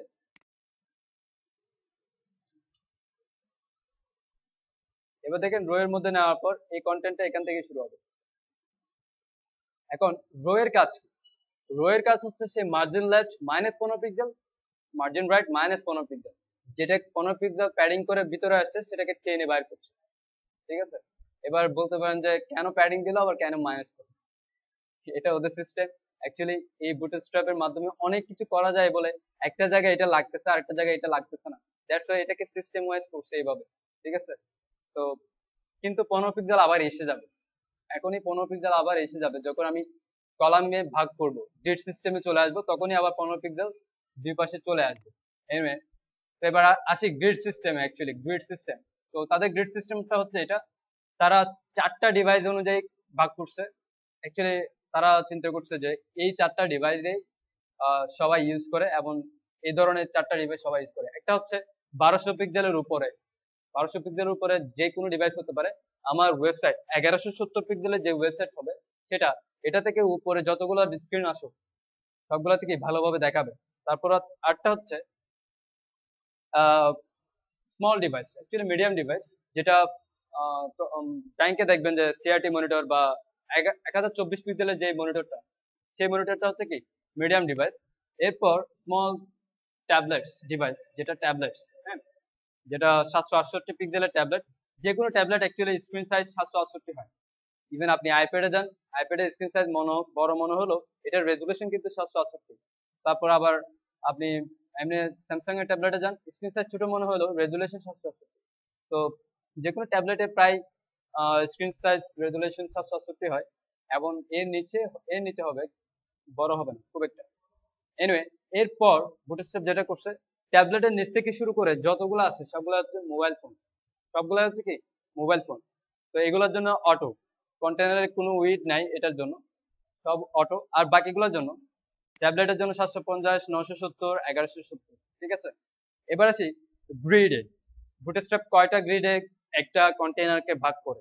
বুটস্ট্র্যাপ একটা কন্টেনারকে 12টা গ্রিডে ভাগ করে, 12টা column, column column column column, এবং প্রত্যেকটা কলামের দুই পাশে 15 পিক্সেল 15 পিক্সেল প্যাডিং আছে।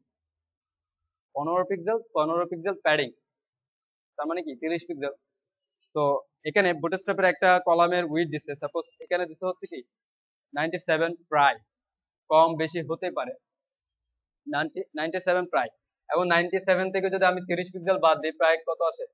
62 বা 67 আছে না? 67, যাই হোক। তো মূলত অ্যাকচুয়ালি আমি এটা এখানে বলি, আহ, আমি একটা পেইন্ট করি, হ্যাঁ, এটা হচ্ছে বুটস্ট্র্যাপের কন্টেইনার, ঠিক আছে। তো কন্টেইনার শুরু অবশ্যই এখান থেকে এবং এখানে শেষ। তো বুটস্ট্র্যাপের একটা কলাম এখান থেকে শুরু হবে, কলাম মনে করেন এখানে শেষ। আচ্ছা, আমি এই কাজটা অ্যাকচুয়ালি শর্টকাট লিখব। এবার দেখেন, এটা হচ্ছে বুটস্ট্র্যাপের একটা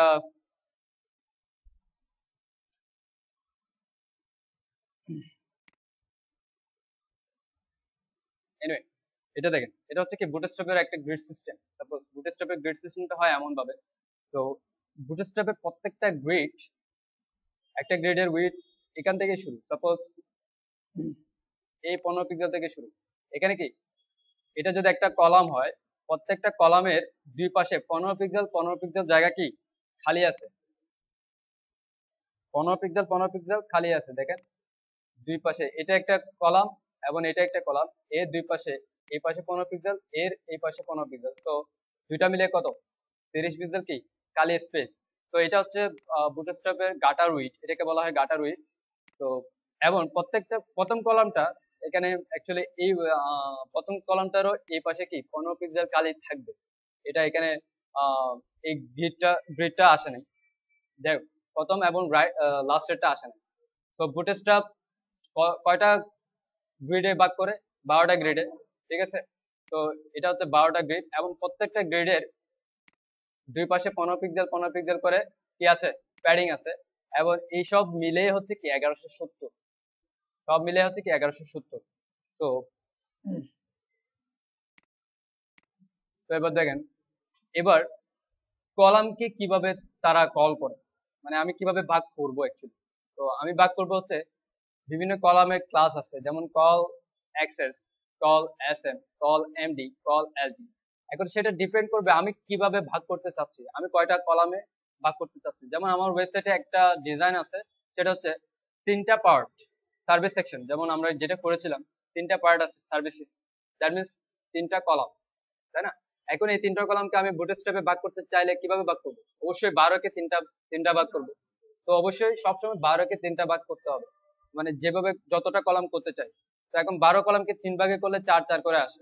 তো আমি আমি চাচ্ছি আমার এই রোটা 3টা ভাগে ভাগ হোক। তো আমি এই কালারটা অ্যাকচুয়ালি এখানে দিব না, আমি কলামের সাথে দিব যাতে বোঝা যায়। কল md4 ইন্টু 3 এভাবে। হ্যাঁ, তো আমি আরো একটা কালার ক্লাসটা এখানে ইউজ করি। এবার কি করলাম, তিনটা কলাম কল md4 আমি নাম দিয়ে দিই md4, আমি অ্যাকচুয়ালি h1 হিসেবে দিই।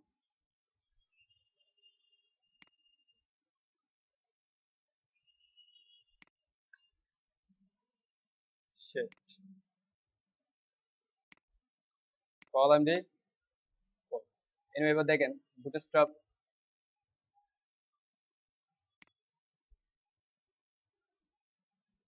কন্টেইনার কালার কি পাচ্ছে না?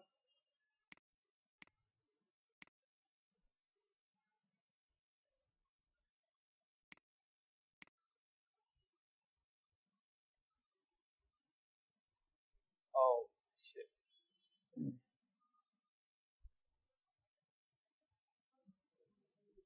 আচ্ছা, আমি কন্টেইনারে কলামে কালার দিচ্ছি তো সেজন্য আমি এখানে দিই, তাহলে আরো ভালো হবে, বুঝতে আরো সুবিধা। Column ডি4 column ডি4 column ডি4, okay fine. দেখেন কলাম ডি4 কলাম ডি4, এই যে ব্যাকগ্রাউন্ড যেটা দেখতে পাচ্ছেন এটাই হচ্ছে মূলত কলাম ডি4। এবং এখানে কি 15 পিক্সেল 15 পিক্সেল 30 পিক্সেল খালি জায়গা আছে। আমি আরো একটা কালার কন্টেইনারে দেই তাহলে আরো ভালো হয়। পিঙ্ক প্লাস দিলাম।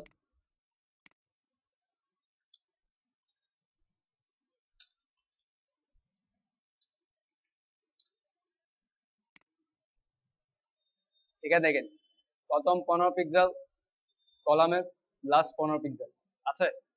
ওই যে যেটা রো দিয়ে মাইনাস করছিলাম কন্টেইনার থেকে, সেটা আবার কলামের মাধ্যমে পেয়ে যাচ্ছে। ঠিক আছে, তো যদি আমি রোটা না দিই তাহলে কি হবে, এখানে কত শুরুতেই 30 পিক্সেল জায়গা খালি হয়ে যাবে। ঠিক আছে, 15 পিক্সেল দেওয়া যায়, সমস্যা নেই। হ্যাঁ,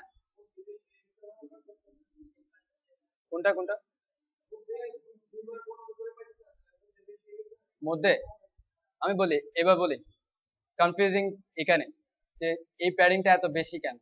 এটা হচ্ছে এই কলামের 15 পিক্সেল রাইট, এই কলামের 15 পিক্সেল লেফট, দুটা মিলে 30 পিক্সেল। এটাই হচ্ছে মূলত একটা কলামের গাটার উইড, মানে দুই পাশে গাটার উইড হচ্ছে কি একটা কলামের গাটার উইড 30 পিক্সেল। বুটস্ট্র্যাপ এটাকে মেনটেন করবে। এবার এইভাবে মেনটেন করে এটাকে কিন্তু ভাগ করবে, আপনি যত কলাম ভাগ করতে চান। সাপোজ আমি ভাগ করতে চাই 3 করে,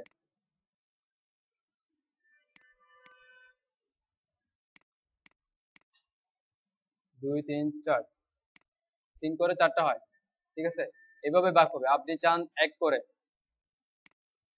আমি এটাকে পুরোটাকে আরেকটা আলাদা করি।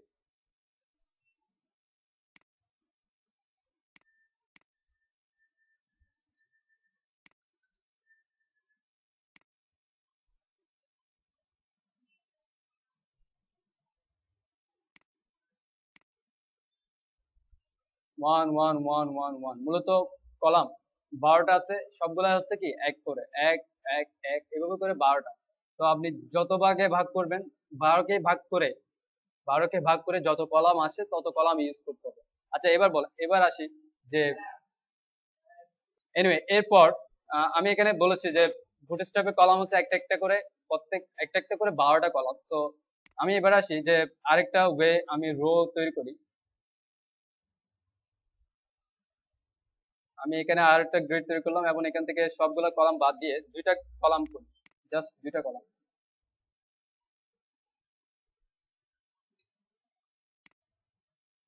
এবং দুইটার নাম দিলাম কল 6 কল 6। এবার কল 6 আমি কল 6 এই কল 6 কে আরো দুই ভাগে ভাগ করব। কিভাবে করবো বলে, এই কল 6 কে দুই ভাগে ভাগ করতে চাচ্ছি কিভাবে? হ্যাঁ বলেন আরেকজন, মানে কিভাবে আইডিয়া কিভাবে আসতেছে যে কিভাবে ভাগ করা যায়। এনিওয়ে আমি বলে দেই, প্রত্যেকটা কলাম যদি সমান দুই ভাগে ভাগ করতে চান, এখানে কি নর্মালি মনে হয় 3 3 দিলে 6 হয়ে যাবে। হ্যাঁ, কখনোই 3 3 দিলে 6 হবে না। ঠিক আছে, 12 কলামকে যেভাবে ভাগ করছেন দুই ভাগে, কত 6 আসতেছে, 6 6। আবার 6 কে যদি আমি এই 6 কে যদি বুটস্ট্র্যাপের কলামে ভাগ করতে চাই, ওটাকেও আবার 12 ভাগে ভাগ করতে হবে, ভাগ করে 6 6 নিতে হবে, ঠিক আছে। তো অ্যাকচুয়ালি এখানে বিষয়টা হচ্ছে উইট উইটটা কিন্তু কন্টেইনারে, আর বাকি সবগুলাই পার্সেন্টেজ আকারে ভাগ করছে। যেমন কল এমডি 6 এর উইট হচ্ছে 50%, কল এমডি 6 এর উইট হচ্ছে 50%। তো আমি এই 6 কে যদি আবার 50% করে ভাগ করতে চাই, কল এমডি 6 তো লাগবে, তাই না? তো আপনি যে কোনো কলামকে যত ভাগে ভাগ করেন না কেন, অবশ্যই সেটাকে 12 কলাম হিসেবেই ভাগ করবেন। আমি 1 কে ভাগ করবেন 2 ভাগে, সেটাকে 12 কলামে ভাগ করতে হবে 6 6 করে, ঠিক আছে। তো বুটস্ট্র্যাপ এই জন্য অ্যাকচুয়ালি খুব বেশি পাওয়ারফুল গ্রিডে বুটস্ট্র্যাপ, হ্যাঁ অবশ্যই। তো আমি এই কল এমডি 6 কে ভাগ করব। তো এই কল এমডি 6 কে আমি এর মধ্যে ভাগ করি, কালারের মধ্যে অ্যাকচুয়ালি কল আমি রো ছাড়া ভাগ করছি, কেমন হচ্ছে একটু দেখেন। রো ছাড়া ভাগ করছি, আমি আরেকটা কালার দেই, কালার, আচ্ছা আরেকটা কালার পিঙ্কটা দেই।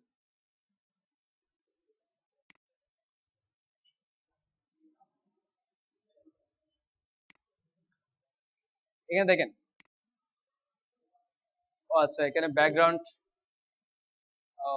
আরেকটা কালার দেই, না এখানে দিলে হবে না, কারণ কল এমডি 6 তো প্যাডিং সহ পাবে ব্যাকগ্রাউন্ড, তাই না? গিভ কালার পিঙ্ক এখানে দিলে হবে।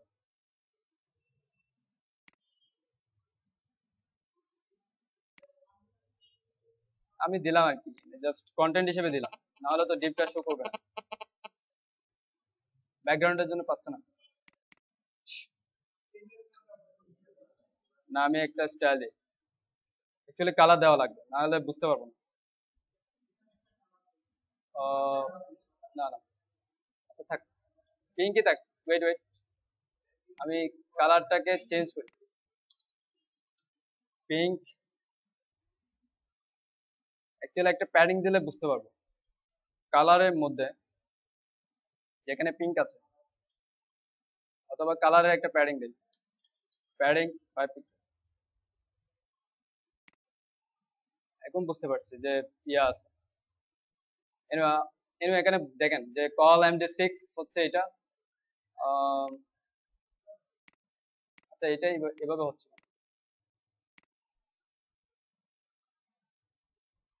Colour margin bottom content content কলামের মধ্যে কলাম নিয়েছে তো, দ্যাটস ওয়াই প্রবলেম। তো আমি এখানে ক্লিয়ার ফিক্স ইউজ করি।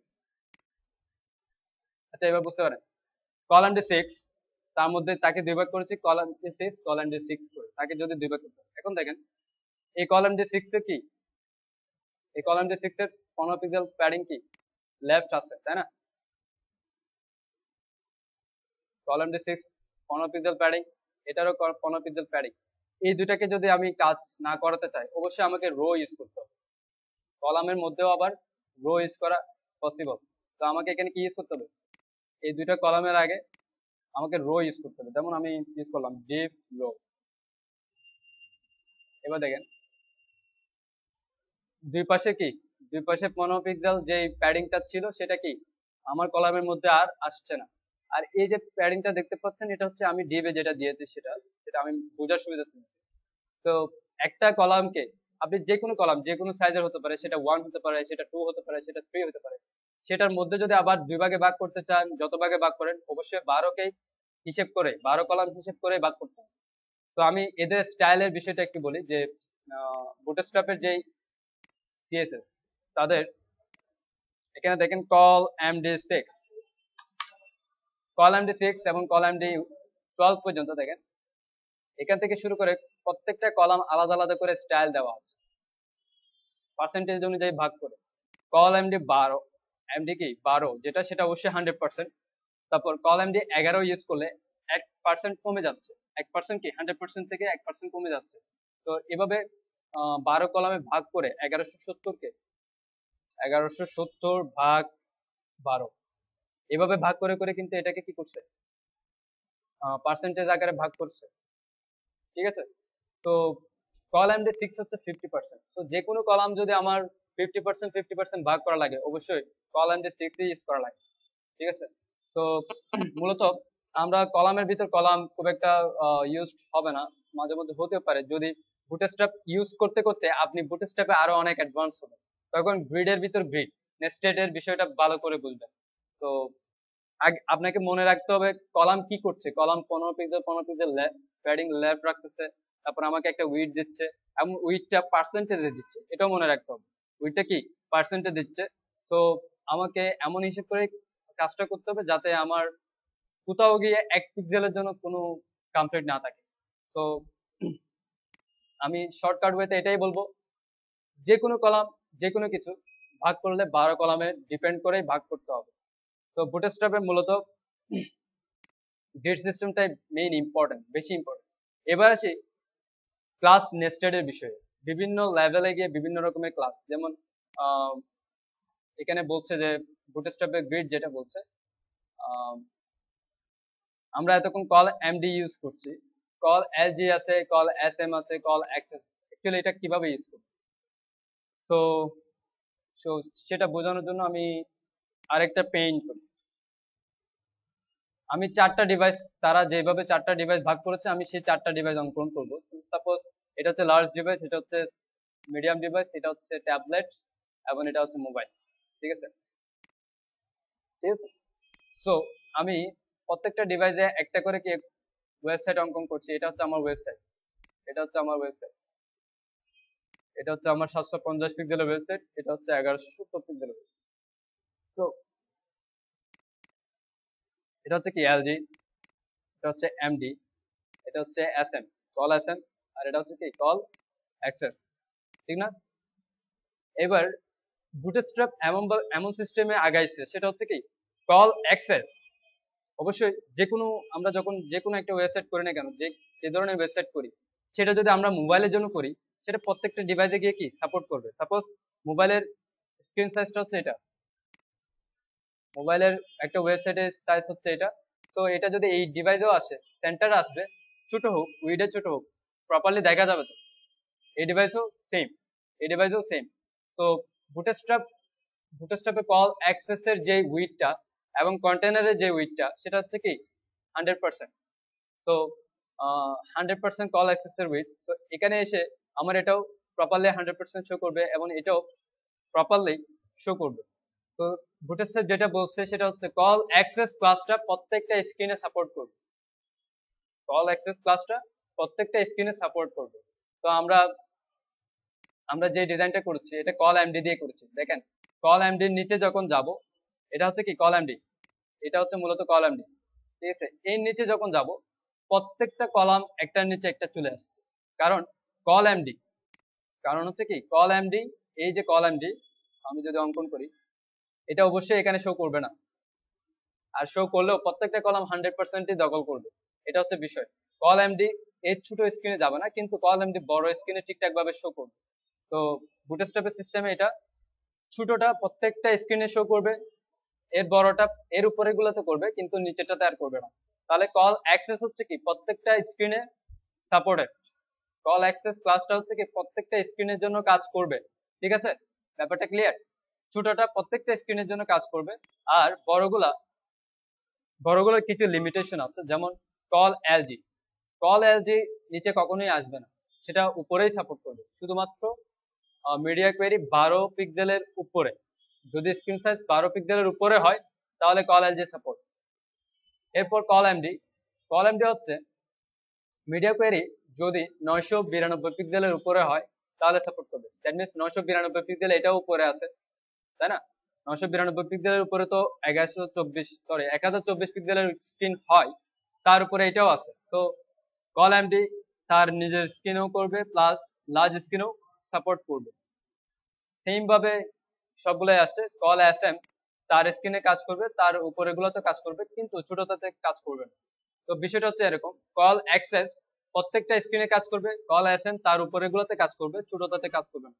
তো আমি একটা উদাহরণ দেই, যেমন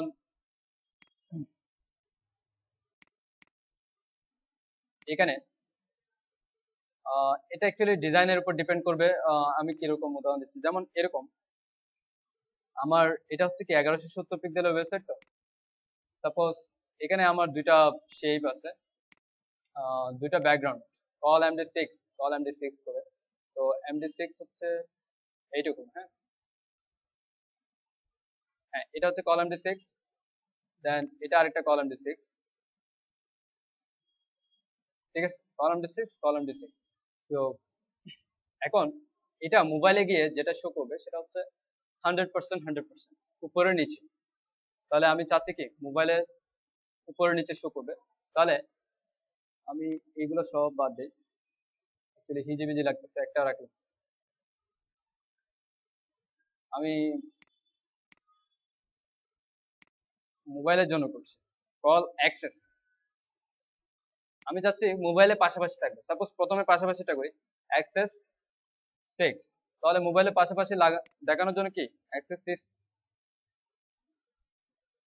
এরকম দুইটা ডিভ।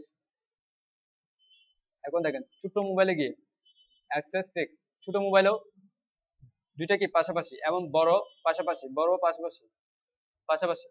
কারণ 6 এর উইডি হচ্ছে কি 50%, সে প্রত্যেকটা স্ক্রিনে যেহেতু সাপোর্ট করবে অবশ্যই 50% দখল করবে, ঠিক আছে। এটা হচ্ছে মোবাইল স্ক্রিন। এখন এখন আমি চাচ্ছি এই লেভেলে এসে, স্মল ট্যাবলেট লেভেলে এসে তারা উপরে নিচে থাকবে। ট্যাবলেটে এসে কি হবে, এটা পুরোটা দখল করবে, এটা পুরোটা দখল করবে, ঠিক আছে। তো আমাকে ট্যাবলেটের জন্য বলতে হবে, এটাকে বলা হয় call nested, I mean column nested. ট্যাবলেটের জন্য কি বলতে হবে, 12, যেহেতু উপরে নিচে পুরা দখল করবে, কল SM12। এবার দেখেন, কল SM12 দিয়েছে। কল SM12 দেওয়াতে কি হয়েছে, এই যে ট্যাবলেটে আসে, আমার ট্যাবলেট হচ্ছে এটা, এই লেয়ারটা হচ্ছে কি আমার ট্যাবলেট, এর আগের গুলো হচ্ছে ট্যাবলেটের নিচে সব। এই লেয়ারটা কি, এটা, এটা কি কল SM। এখন দেখেন কল SM আমি কিভাবে বুঝবো, কন্টেইনারি ক্লাস চিন্তা করে বুঝতে পারবো যে কন্টেইনারি ক্লাস হচ্ছে, স্টাইল হচ্ছে কি 750, 750, এটা কি আমার কল SM অবশ্যই ট্যাবলেটে পড়ে, ঠিক আছে। আচ্ছা এটা থাক। তো এটা হচ্ছে কল SM। এখন দেখেন কল SM যেহেতু তার উপরের স্ক্রিনে সাপোর্ট করে, তাহলে তার প্রত্যেকটা উপরের স্ক্রিনে আবার কল SM টাই পাবে, ঠিক আছে। এখন আমি যদি ছোট থেকে ওয়েবসাইটটা ডিজাইন করে আসি, ছোট থেকে যদি ওয়েবসাইটটাকে ডিজাইন করে আসি, তাহলে আমাকে নেস্টেড এর ক্ষেত্রে আমাকে চিন্তা করতে হবে আমার ওয়েবসাইটে কোন পজিশন, মানে কোন ডিজাইনটা অ্যাকচুয়ালি কোন সেকশনে গিয়ে কেমন হবে, এটাকে আমাকে আগে থেকে করে নিতে হবে, দেন ক্লাসগুলো বসাতে হবে। কিন্তু আমরা যদি সাপোজ আমরা যদি করি যে বড় থেকে, যেমন আমি শুরুতেই করছি লার্জ স্ক্রিনের স্টাইলটা, কল এস 6, কল এস 6 কি ইউজ করলাম, কল এস 6, কল এস 6 শুরুতে ইউজ করছি লার্জ স্ক্রিন, এটা হচ্ছে আমার লার্জ স্ক্রিন। দেখেন আমি শুরুতে ইউজ করছি লার্জ স্ক্রিন, তো লার্জ স্ক্রিন যেহেতু অন্য কোনো ডিভাইসে সাপোর্ট করে না, লার্জ স্ক্রিন স্টাইল করার পর আমাকে করতে হবে আমি কোন ডিভাইসের জন্য চাচ্ছি। এরপর আমি এবার চলে আসি হচ্ছে আমি মিডিয়াম, সাপোজ আমার মিডিয়ামেও পাশাপাশি থাকবে, তখন আমি লার্জ স্ক্রিন বাদ দিতে পারি। আমার লার্জ স্ক্রিন যেহেতু মিডিয়াম স্ক্রিন কি লার্জ স্ক্রিনে কাজ করে, তো আমি মিডিয়াম স্ক্রিন বাদ দিলাম। নেস্টেডের বিষয় সবসময় অবশ্যই আমাকে প্রত্যেকটা স্ক্রিন, প্রত্যেকটা কন্টেন্ট সম্পর্কে আগে আইডিয়া নিতে হবে, ঠিক আছে। এখন আমি কি করছি, মিডিয়াম স্ক্রিনে করেছি, এবং আমি আর চাচ্ছি না যে বাকি স্ক্রিনে এভাবে থাকবে, তাহলে ঠিক আছে, তাহলে এই দুইটা ক্লাস ওকে। কিন্তু বুটস্ট্র্যাপের মাধ্যমে যদি রেসপন্সিভ করতে হয়, এই গ্রিড, এই ক্লাসটাই হচ্ছে আপনার মেইন, ঠিক আছে। এই কলামের ক্লাসটাই হচ্ছে আপনার মেইন। কোন লেআউটে গিয়ে কি ইউজ করবেন, কোন লেআউটে কেমন দেখতে হবে, এটা হচ্ছে আপনাকে এই ক্লাসের মাধ্যমে বলতে হবে, ঠিক আছে। যেমন মোবাইলে গিয়ে কল এমডি 6টা হবে 12, সাপোজ আমি চাচ্ছি, অথবা এটাই চাচ্ছি যে মোবাইলে গিয়ে প্রথম কলামটা দেখাবে না, কি হবে, এই কলামটা মোবাইলে গিয়ে দেখাবে না। তো আমি এখানে দুইটা নাম দিই, দুই রকমের, হ্যালো, একটা হ্যালো দিলাম, একটা হচ্ছে কল এমডি 4।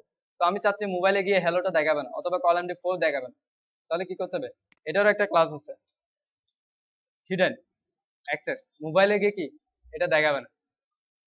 তো এই ক্লাসের সম্পর্কে আমি বলছি, মোবাইলে গিয়ে দেখেন এই কলামটা আর শো করছে না। তো বুটস্ট্র্যাপের বিষয় আছে, এবার আরো বুটস্ট্র্যাপের বাকি বিষয়গুলো আছে।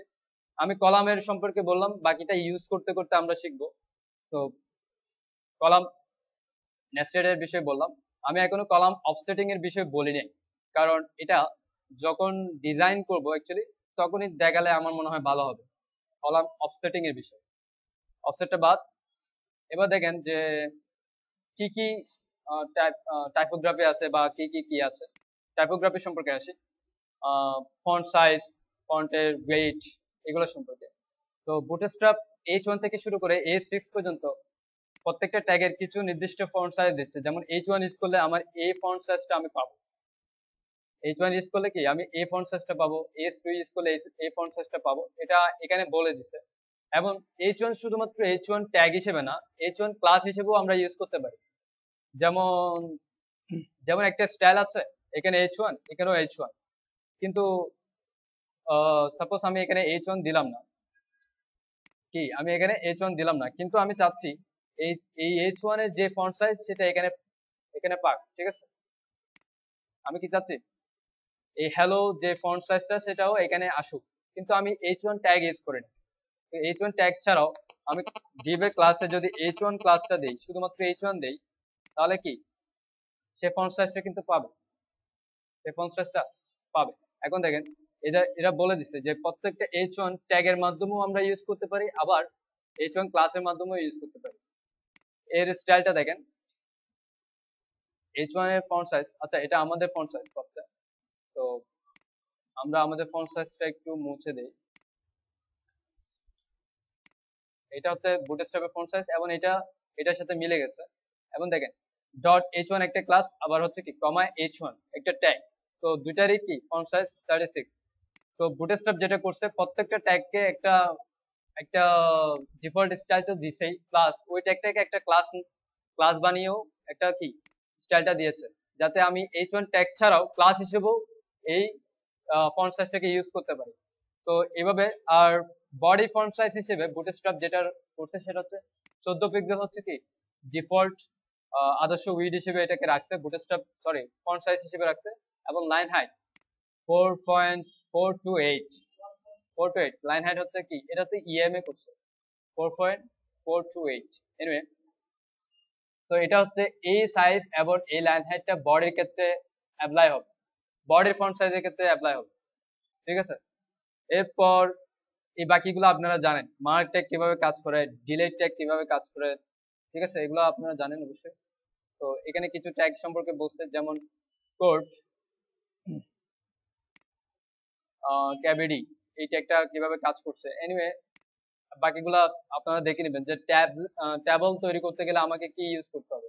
আমরা এই স্টাইলে যদি ট্যাবল চাই, শুধুমাত্র ট্যাবলে ক্লাস ট্যাবল যুক্ত করে দিলেই বুটস্ট্র্যাপ আমাকে এই স্টাইলটা দিয়ে দিবে। এখানে ক্লাস অ্যাকচুয়ালি বুটস্ট্র্যাপ যেটা করেছে সেটা হচ্ছে প্রত্যেকটা নাম দিয়ে একটা একটা ক্লাস তৈরি করে রাখছে, সেই ক্লাসটা ইউজ করতে পারলে স্টাইলটা হয়ে যাচ্ছে। তার মানে কি তাকে সিএসএস সম্পর্কে এবং এইচটিএমএল সম্পর্কে জানা লাগছে না, ঠিক আছে। না না, রো এর ভিতরে না, একটা ট্যাবল যদি আমরা তৈরি করি, ট্যাবল ট্যাগ সাপোজ আমি একটা ডিভ দিলাম কন্টেইনার, ও সরি ডিভ কন্টেইনার, হ্যাঁ ব্রো আপনি যেখানে ইউজ করেন সমস্যা নাই, কল md12। আমি এখন একটা ট্যাবল তৈরি করতে চাচ্ছি, এবং ট্যাবলের ক্লাস দিলাম ট্যাবল, অথবা আমি নর্মালি একটা ট্যাবল তৈরি করি, তার মধ্যে টিআর থাকে, তার মধ্যে টিডি থাকে, তার মধ্যে হ্যালো থাকে, সরি হ্যালো না, মানে হ্যালো তো একটা টেক্সট, হ্যালো টেক্সট। সাপোজ এই ট্যাবল, বুটস্ট্র্যাপ এই ট্যাবলটাকে কিভাবে তৈরি করছে, সরি আপনি নর্মালি ট্যাবলটা কিভাবে তৈরি হচ্ছে জাস্ট কোনো স্টাইল ছাড়া, রো রো। কিন্তু আমি যদি বুটস্ট্র্যাপের ক্লাসটা দিয়ে দেই, ক্লাস ট্যাবল, তাহলে যেটা করছে সেটা হচ্ছে সে ট্যাবলের প্রত্যেকটা রো এর নিচে একটা বর্ডার নিয়ে আসতেছে, এই স্টাইলটা আনতেছে, ঠিক আছে। আমি টিডি বাড়ালে বুঝতে পারবো, টিডি বাড়ালে হয়তো বা আরো একটু মজা লাগবে যে কিভাবে ট্যাবলটা কি হয়েছে, স্টাইল হয়েছে। এখন বুটস্ট্র্যাপ আরো কিছু ক্লাস দিছে, ট্যাবল তো ট্যাবলই, ট্যাবল বর্ডার যদি ক্লাস ইউজ করি তাহলে কি চারপাশে একটা বর্ডার ট্যাবল হচ্ছে। আমি যদি ট্যাবল স্ট্রিপ ইউজ করি তাহলে কি একটা রো একটা কালার, দুই কালারের উপর ডিপেন্ড করে, এটা একটা কালার, এটা একটা কালার। আমি আরেকটা রো বাড়াই তাহলে আরো ভালো বুঝতে পারবো। ঠিক আছে, এটা হচ্ছে ক্লাসের উপর dependent. Just table strip, table কি বলে, ট্যাবল স্ট্রিপ, ট্যাবল বর্ডার, এগুলো হচ্ছে কি বুটস্ট্র্যাপের নিজস্ব ক্লাস, যেগুলা যে যে ক্লাসগুলোতে স্টাইল গুলো দেওয়া আছে। ঠিক আছে, সো এই ট্যাবল হোভারটা ইউজ করলে কি হবে, আমি ক্লাস ইউজ করলাম ট্যাবল হোভার, সবগুলা ক্লাস যদি একসাথে ইউজ করি তাহলে মাথা নষ্ট হয়ে যাবে। ঠিক আছে, ট্যাবল হোভার ইউজ করলাম, দেখেন আমি যেই রোতে হোভার করছি সেই হোভারে কি স্টাইল চেঞ্জ হচ্ছে। আচ্ছা আমি এবার দেখি যে আমি ইউজ করি যে ট্যাবল বর্ডার, তাহলে আমি বর্ডার পাচ্ছি। ট্যাবল আমি দিলাম ট্যাবল স্ট্রিপ, আমি স্ট্রিপ পাচ্ছি। এবার দেখে দেখ সবগুলো একসাথে পাচ্ছে না, মাথা নষ্ট একটা ডিজাইন। এনিওয়ে, সো এগুলো হচ্ছে পুরোটা ক্লাসের উপর ডিপেন্ডেন্ট। বুটস্ট্র্যাপ কি পুরোটা ক্লাসের উপর ডিপেন্ডেন্ট। আমরা অবশ্যই ন্যূনতম এই ক্লাসটুকু ইউজ করতে পারবো, যে HTML জানে না তাদের জন্য আরো সহজ। তো ন্যূনতম এই ক্লাসটুকু পারবেই। তো অ্যাকচুয়ালি বুটস্ট্র্যাপ আমরা চাইলে আগেই শুরু করতে পারবো, তখন আবার আর ওয়েবসাইট ডিজাইনিং শেখা হইলো না। ঠিক আছে, সো বুটস্ট্র্যাপ দিয়ে কাজটাকে আরো সহজ করা যায়। অ্যাকচুয়ালি ডিজাইন তো আর সবগুলোই বুটস্ট্র্যাপের উপর বেস করা হয় না। হয়তো বা মার্কআপটা আমরা বুটস্ট্র্যাপের মাধ্যমে করতে পারছি, আবার স্টাইলটা কিন্তু আমাদের নিজেদের করতে হতে পারে। তো অনেক স্টাইল আছে এরকম। তো আমরা মেইনলি বুটস্ট্র্যাপ গ্রিডের জন্য ইউজ করব, ভাগ কলাম ভাগ করার জন্য ইউজ করব, তাহলে যাতে আমাদের রেসপন্সিভের বিষয়টা আরো সহজ হয়। কলাম ভাগের বিষয়ে, ফ্লোর লেফট, মার্জিন লেফট, ফিক্সের বিষয়ে আমাকে আর চিন্তা করতে হচ্ছে না। তো এই বিষয়টা যাতে ক্লিয়ার হয় সেজন্য অ্যাকচুয়ালি বুটস্ট্র্যাপের ইউজ করা। আর বুটস্ট্র্যাপের প্রত্যেকটা ক্লায়েন্ট কিন্তু আবার ডিজাইন দিবে না যে বুটস্ট্র্যাপের স্টাইল ইউজ করে ডিজাইনটা করবে না। যে কোনো PhD ডিজাইনার সে শুধুমাত্র এই গ্রিডটা ইউজ করবে। এই যে গ্রিড দেখতে পাচ্ছেন, এই গ্রিডটা ইউজ করে এটার উপর ডিপেন্ড করে জাস্ট এলিমেন্ট গুলোকে সাজাবে, যাতে যে কেউ বুটস্ট্র্যাপের গ্রিড ইউজ করে এলিমেন্ট গুলোকে সাজাতে পারে। ঠিক আছে, তো ইভেন ফ্রি PhD তে, ফ্রি যেসব PhD আছে সেগুলোতে হয়তো বা একটা দুইটা ভুল থাকতে পারে, কিন্তু যারা ডিজাইন এবং বুটস্ট্র্যাপ সম্পর্কে জানে, ওয়েবসাইট ডিজাইন এবং গ্রাফিক্স ডিজাইন সম্পর্কে জানে, actually graphic designer but say website design সম্পর্কে জানে, সে কোনোদিন কোনো একটা কন্টেন্টকে এর মাঝখানে এসে শেষ করবে না। কারণ এই মাঝখানে এসে সেটাকে কি আমরা ওয়েবসাইট ডিজাইনে বুটস্ট্র্যাপের মাধ্যমে করতে পারবো না। তাহলে করতে পারবো, সেক্ষেত্রে হবে কি আমার প্যাডিংটাকে ম্যানুয়ালি অফ করে দিতে হবে। কলামের ক্ষেত্রে আমাকে কি করতে হবে, প্যাডিংটাকে অফ করে রাখতে হবে, এবং সেটা আমরা তখন কাস্টম বুটস্ট্র্যাপ একটা তৈরি করতে হবে, প্যাডিং যেখানে প্যাডিং থাকবে না, এবং কলাম মনে করেন 30টা কলাম দিয়ে দেবে। তো তো এটা অ্যাকচুয়ালি ভালো ওয়ে না। তো বুটস্ট্র্যাপ দিয়ে আমরা জানি টুইটার বুটস্ট্র্যাপে ক্লিক করলে এই হোভার ইফেক্টটা বা এই ক্লিক ইফেক্টটা পাই আমরা ফর্মে গেলে। এগুলো সব কি টুইটার বুটস্ট্র্যাপের স্টাইল গুলোকেই কিন্তু ওপেন সোর্স করছে। তো এটা কিভাবে ইউজ করবে, এই ফর্মটা, এই মার্কআপটুকু ইউজ করলে আমরা এই ফর্মটা ইজিলি পেয়ে যাবো। জাস্ট এই মার্কআপটুকু ইউজ করলে আমি দেখেন, আমি একটা কলামের মধ্যে রো এর মধ্যে আমি ডিভ এর নাম দিলাম কন্টাক্ট ফর্ম। তাহলে আমাদের কি, আমি এই মার্কআপটা ইউজ করলাম, আমার ওয়েবসাইটে দেখেন ওই ফর্মটা পেয়ে গেলাম, কোনো স্টাইলে করা লাগতেছে না, কিছু করা লাগতেছে না। তো একটা সিম্পল ক্লিন ডিজাইন একটা ফর্ম, তাই না? এটাই ভালো, এটাই ভালো না, সবার কপি পেস্ট করতে ভালো লাগে। এনে যেটা কপি করতে পারছে সেটা কিন্তু লিখতে ভালো লাগে বেশি। যারা আমার উচিত, সবার উচিত অ্যাকচুয়ালি টাইপিং করে লেখা। আর এখানে এটা হচ্ছে বুটস্ট্র্যাপের ফর্মের স্টাইল, এবং এখানে দেখতে পাবেন ফর্মের অনেক ভেরিয়েশন আছে, অনেক রকমের। তো বাকিগুলো দেখবেন যে একটা বাটন চাচ্ছেন আপনি, এরকম একটা বাটন চাচ্ছেন, হ্যাঁ ওকে ফাইন, দেন বাটনের এই অংশটুকু দিয়ে দিলে হয়ে যাবে। আপনি একটা বাটন তৈরি করেন যে আমি ফর্মের নিচে আমি একটা বাটন ট্যাগ দিয়ে দিলাম, বাটন বা যে কোনো আপনি একটা পেয়ে যাচ্ছেন। সো বুটস্ট্র্যাপ যেটা করছে সেটা হচ্ছে সেই ক্লাসের মধ্যে স্টাইলটা রেখে দিচ্ছে এবং আমাকে কাজটা করতে আরো সহজ করে দিচ্ছে, just copy paste. Anyway, so আমরা এটা আমি আমি বুটস্ট্র্যাপ ইউজ করব আপনাদের ক্লাসে হোক, যে কোনো কারণে হোক, আমি বুটস্ট্র্যাপ ইউজ করব হচ্ছে শুধুমাত্র গ্রিড সিস্টেমের জন্য, এদের গ্রিড সিস্টেমের জন্য ইউজ করব। বাকি কোনো কাজ আমার হয়তো বা ক্লাসে দেখবেন না, কারণ এগুলো কপি পেস্ট, এগুলো হচ্ছে তাদের মার্কআপটা ইউজ করতে হবে, তাদের ক্লাসগুলো ইউজ করলে হয়ে যাবে, এটা আপনারাও পারবেন। তো আমি বলবো আপনারা এখান থেকে দেখে নেন তারা কি কি ক্লাস দিচ্ছে, কি কি স্টাইল দিচ্ছে, কি কি মার্কআপ দিচ্ছে। কিন্তু আমি নর্মালি যে কোনো কাজের জন্য সবাই ইউজ করবে হচ্ছে গ্রিড সিস্টেম। কারণ বুটস্ট্র্যাপের স্টাইলটা যেটা সেটা হচ্ছে কি কর্পোরেট অফিসিয়াল স্টাইল টাইপের। হ্যাঁ, আমরা এখন চাই ক্রিয়েটিভ কিছু স্টাইল হোক, কিছু কালারের ভেরিয়েশন আসুক। বুটস্ট্র্যাপ দুইটা কালারের উপর ডিপেন্ড করে সব শেষ। একটা হচ্ছে এই কালার, সাদা এই কালারটা, আরটা হচ্ছে সাদা কালার, এই যে হোভার হচ্ছে যে কালার সেই কালার, আরটা হচ্ছে এই কালার। হ্যাঁ, কিছু কালার আছে যেমন ডেঞ্জার কালার, বুটস্ট্র্যাপ যেটা বলে ডেঞ্জার হিসেবে। এই যে প্রাইমারি হিসেবে এটা, সাকসেস হিসেবে এটা, ইনকো হিসেবে এটা, ওয়ার্নিং এবং ডেঞ্জার হিসেবে এটা। তো বুটস্ট্র্যাপ এই কয়েকটা কালার ইয়ে করছে, ঠিক আছে। তো আমরা যদি একটা বাটন চাই যে ডেঞ্জার কালারের বাটন হবে, জাস্ট বাটন ডেঞ্জার লাগাই দিলে হয়ে যাবে, ঠিক আছে। এনিওয়ে আমি এখানে জাস্ট এখানে দিলাম যে ক্লাস যেটা আছে বাটন প্রাইমারি তাকে বলে দিলাম বাটন ডেঞ্জার। তো কি হবে, সেটা ডেঞ্জার কালার হয়ে যাবে। তো এটা হচ্ছে বুটস্ট্র্যাপের ইউজ, খুব মজার, অ্যাকচুয়ালি খুব মজার। বাট আমি রিকোয়েস্ট করবো জাস্ট গ্রিড সিস্টেমটা যাতে ভালোভাবে আয়ত্তে আসে, আমি সবসময় গ্রিড সিস্টেমটা ইউজ করবো। এর বুটস্ট্র্যাপের সিএসএস এ যেমন আমি ইমেজের বিষয়ে আছি যে আপনারা কি করেন, আমরা ইমেজকে রাউন্ড করি, চারপাশে বর্ডার দেই, খুব সুন্দর। তো অনেক ক্ষেত্রে অনেক কিছু করা লাগে যে আমাদেরকে প্যাডিং দেওয়া লাগে, বর্ডার দেওয়া লাগে। তো বুটস্ট্র্যাপে তিনটা ক্লাস আছে তিনটা স্টাইলের জন্য। সার্কেল দিলে এই সার্কেলটা পেয়ে যাচ্ছি, রাউন্ডেড দিলে এই রাউন্ডেডটা পাচ্ছি, ইমেজ থাম্বনেল দিলে এই বর্ডার সহ কি আমরা থাম্বনেলটা পেয়ে যাচ্ছি। আসলে মজার, অনেক মজার। সো আমরা কি বুটস্ট্র্যাপ ইউজ করে অনেক কিছুই করতে পারছি। ইভেন টেক্সট অ্যালাইনের ক্ষেত্রে আমরা text align centre, text align left, text align right use করতে পারছি। হ্যাঁ, ইউজ করি এরকম। আমাদের এটাও ইউজ করা লাগে না।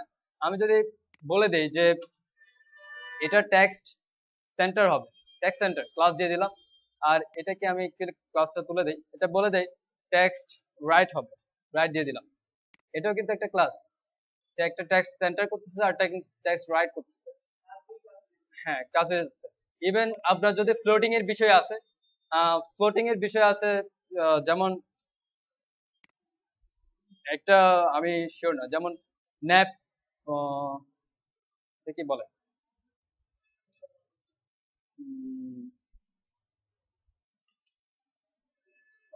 আচ্ছা আমি দেখি। আচ্ছা, নেভার রাইট, নেভার রাইটের যেটা করে সেটা হচ্ছে নেভারকে ফ্লোট রাইট করে অ্যাকচুয়ালি। তবে ফ্লোট রাইট এবং ফ্লোট লেফটের জন্য ক্লাসটা ঠিক এই মুহূর্তে ভুলে গেছি, কারণ এই বুটস্ট্র্যাপে এইসব ইউজ করি না তো। তো এনিওয়ে বুটস্ট্র্যাপ আপনারা যদি এখান থেকে বুঝতে যদি আপনাদের কষ্ট হয় তাহলে আমি বলবো W3 স্কুলে বুটস্ট্র্যাপের জন্য একটা মেনু আছে। এখানে বুটস্ট্র্যাপের কিভাবে বুটস্ট্র্যাপ শিখতে হবে বা বুটস্ট্র্যাপ কিভাবে ইউজ করতে হবে, এখানে বুটস্ট্র্যাপ সম্পর্কে কিছু বলা আছে। যেমন ইজি, আমি যদি জন বোর্টন এই ক্লাসটা ইউজ করি তাহলে আমাকে বুটস্ট্র্যাপ কি দিচ্ছে দেখেন, খুব সুন্দর একটা মার্কআপ এবং খুব সুন্দর একটা ডিজাইন দিচ্ছে। এই যে জাম্পারটন হচ্ছে এটা, একটা সুন্দর ব্যাকগ্রাউন্ড প্লাস আমার H1, আমার পি। আমি এখন যেভাবে ইউজ করি H1 ইউজ করবো না বাটন ইউজ করবো, এটা আমার উপর ডিপেন্ডেন্ট। কিন্তু জাম্পারটন যেটা করবে সেটা হচ্ছে এইভাবে সাজাই দিবে আমার, ঠিক আছে। তো অনেক কাজ আসলে বুটস্ট্র্যাপ দিয়ে সহজ। আবার বুটস্ট্র্যাপ খুব বেশি বুটস্ট্র্যাপের উপর পাগল হয়ে গেলে HTML CSS আর শেখা হয় না, ঠিক আছে। তো এটা মনে রাখবেন, বুটস্ট্র্যাপ আমরা গ্রিড সিস্টেম ইউজ করব, ঠিক আছে। আহ হ্যাঁ, বুটস্ট্র্যাপে আবার ভালো করতে পারলে কিছু কিছু মার্কেট প্লেস আছে শুধুমাত্র বুটস্ট্র্যাপ বেস, যেমন সেই বুটস্ট্র্যাপ, র্যাপ বুটস্ট্র্যাপ, ঠিক আছে। যেমন থিম ফরেস্ট, এরা থিম নেবে বুটস্ট্র্যাপ সাপোর্টের থিম গুলো, ঠিক আছে। তো আর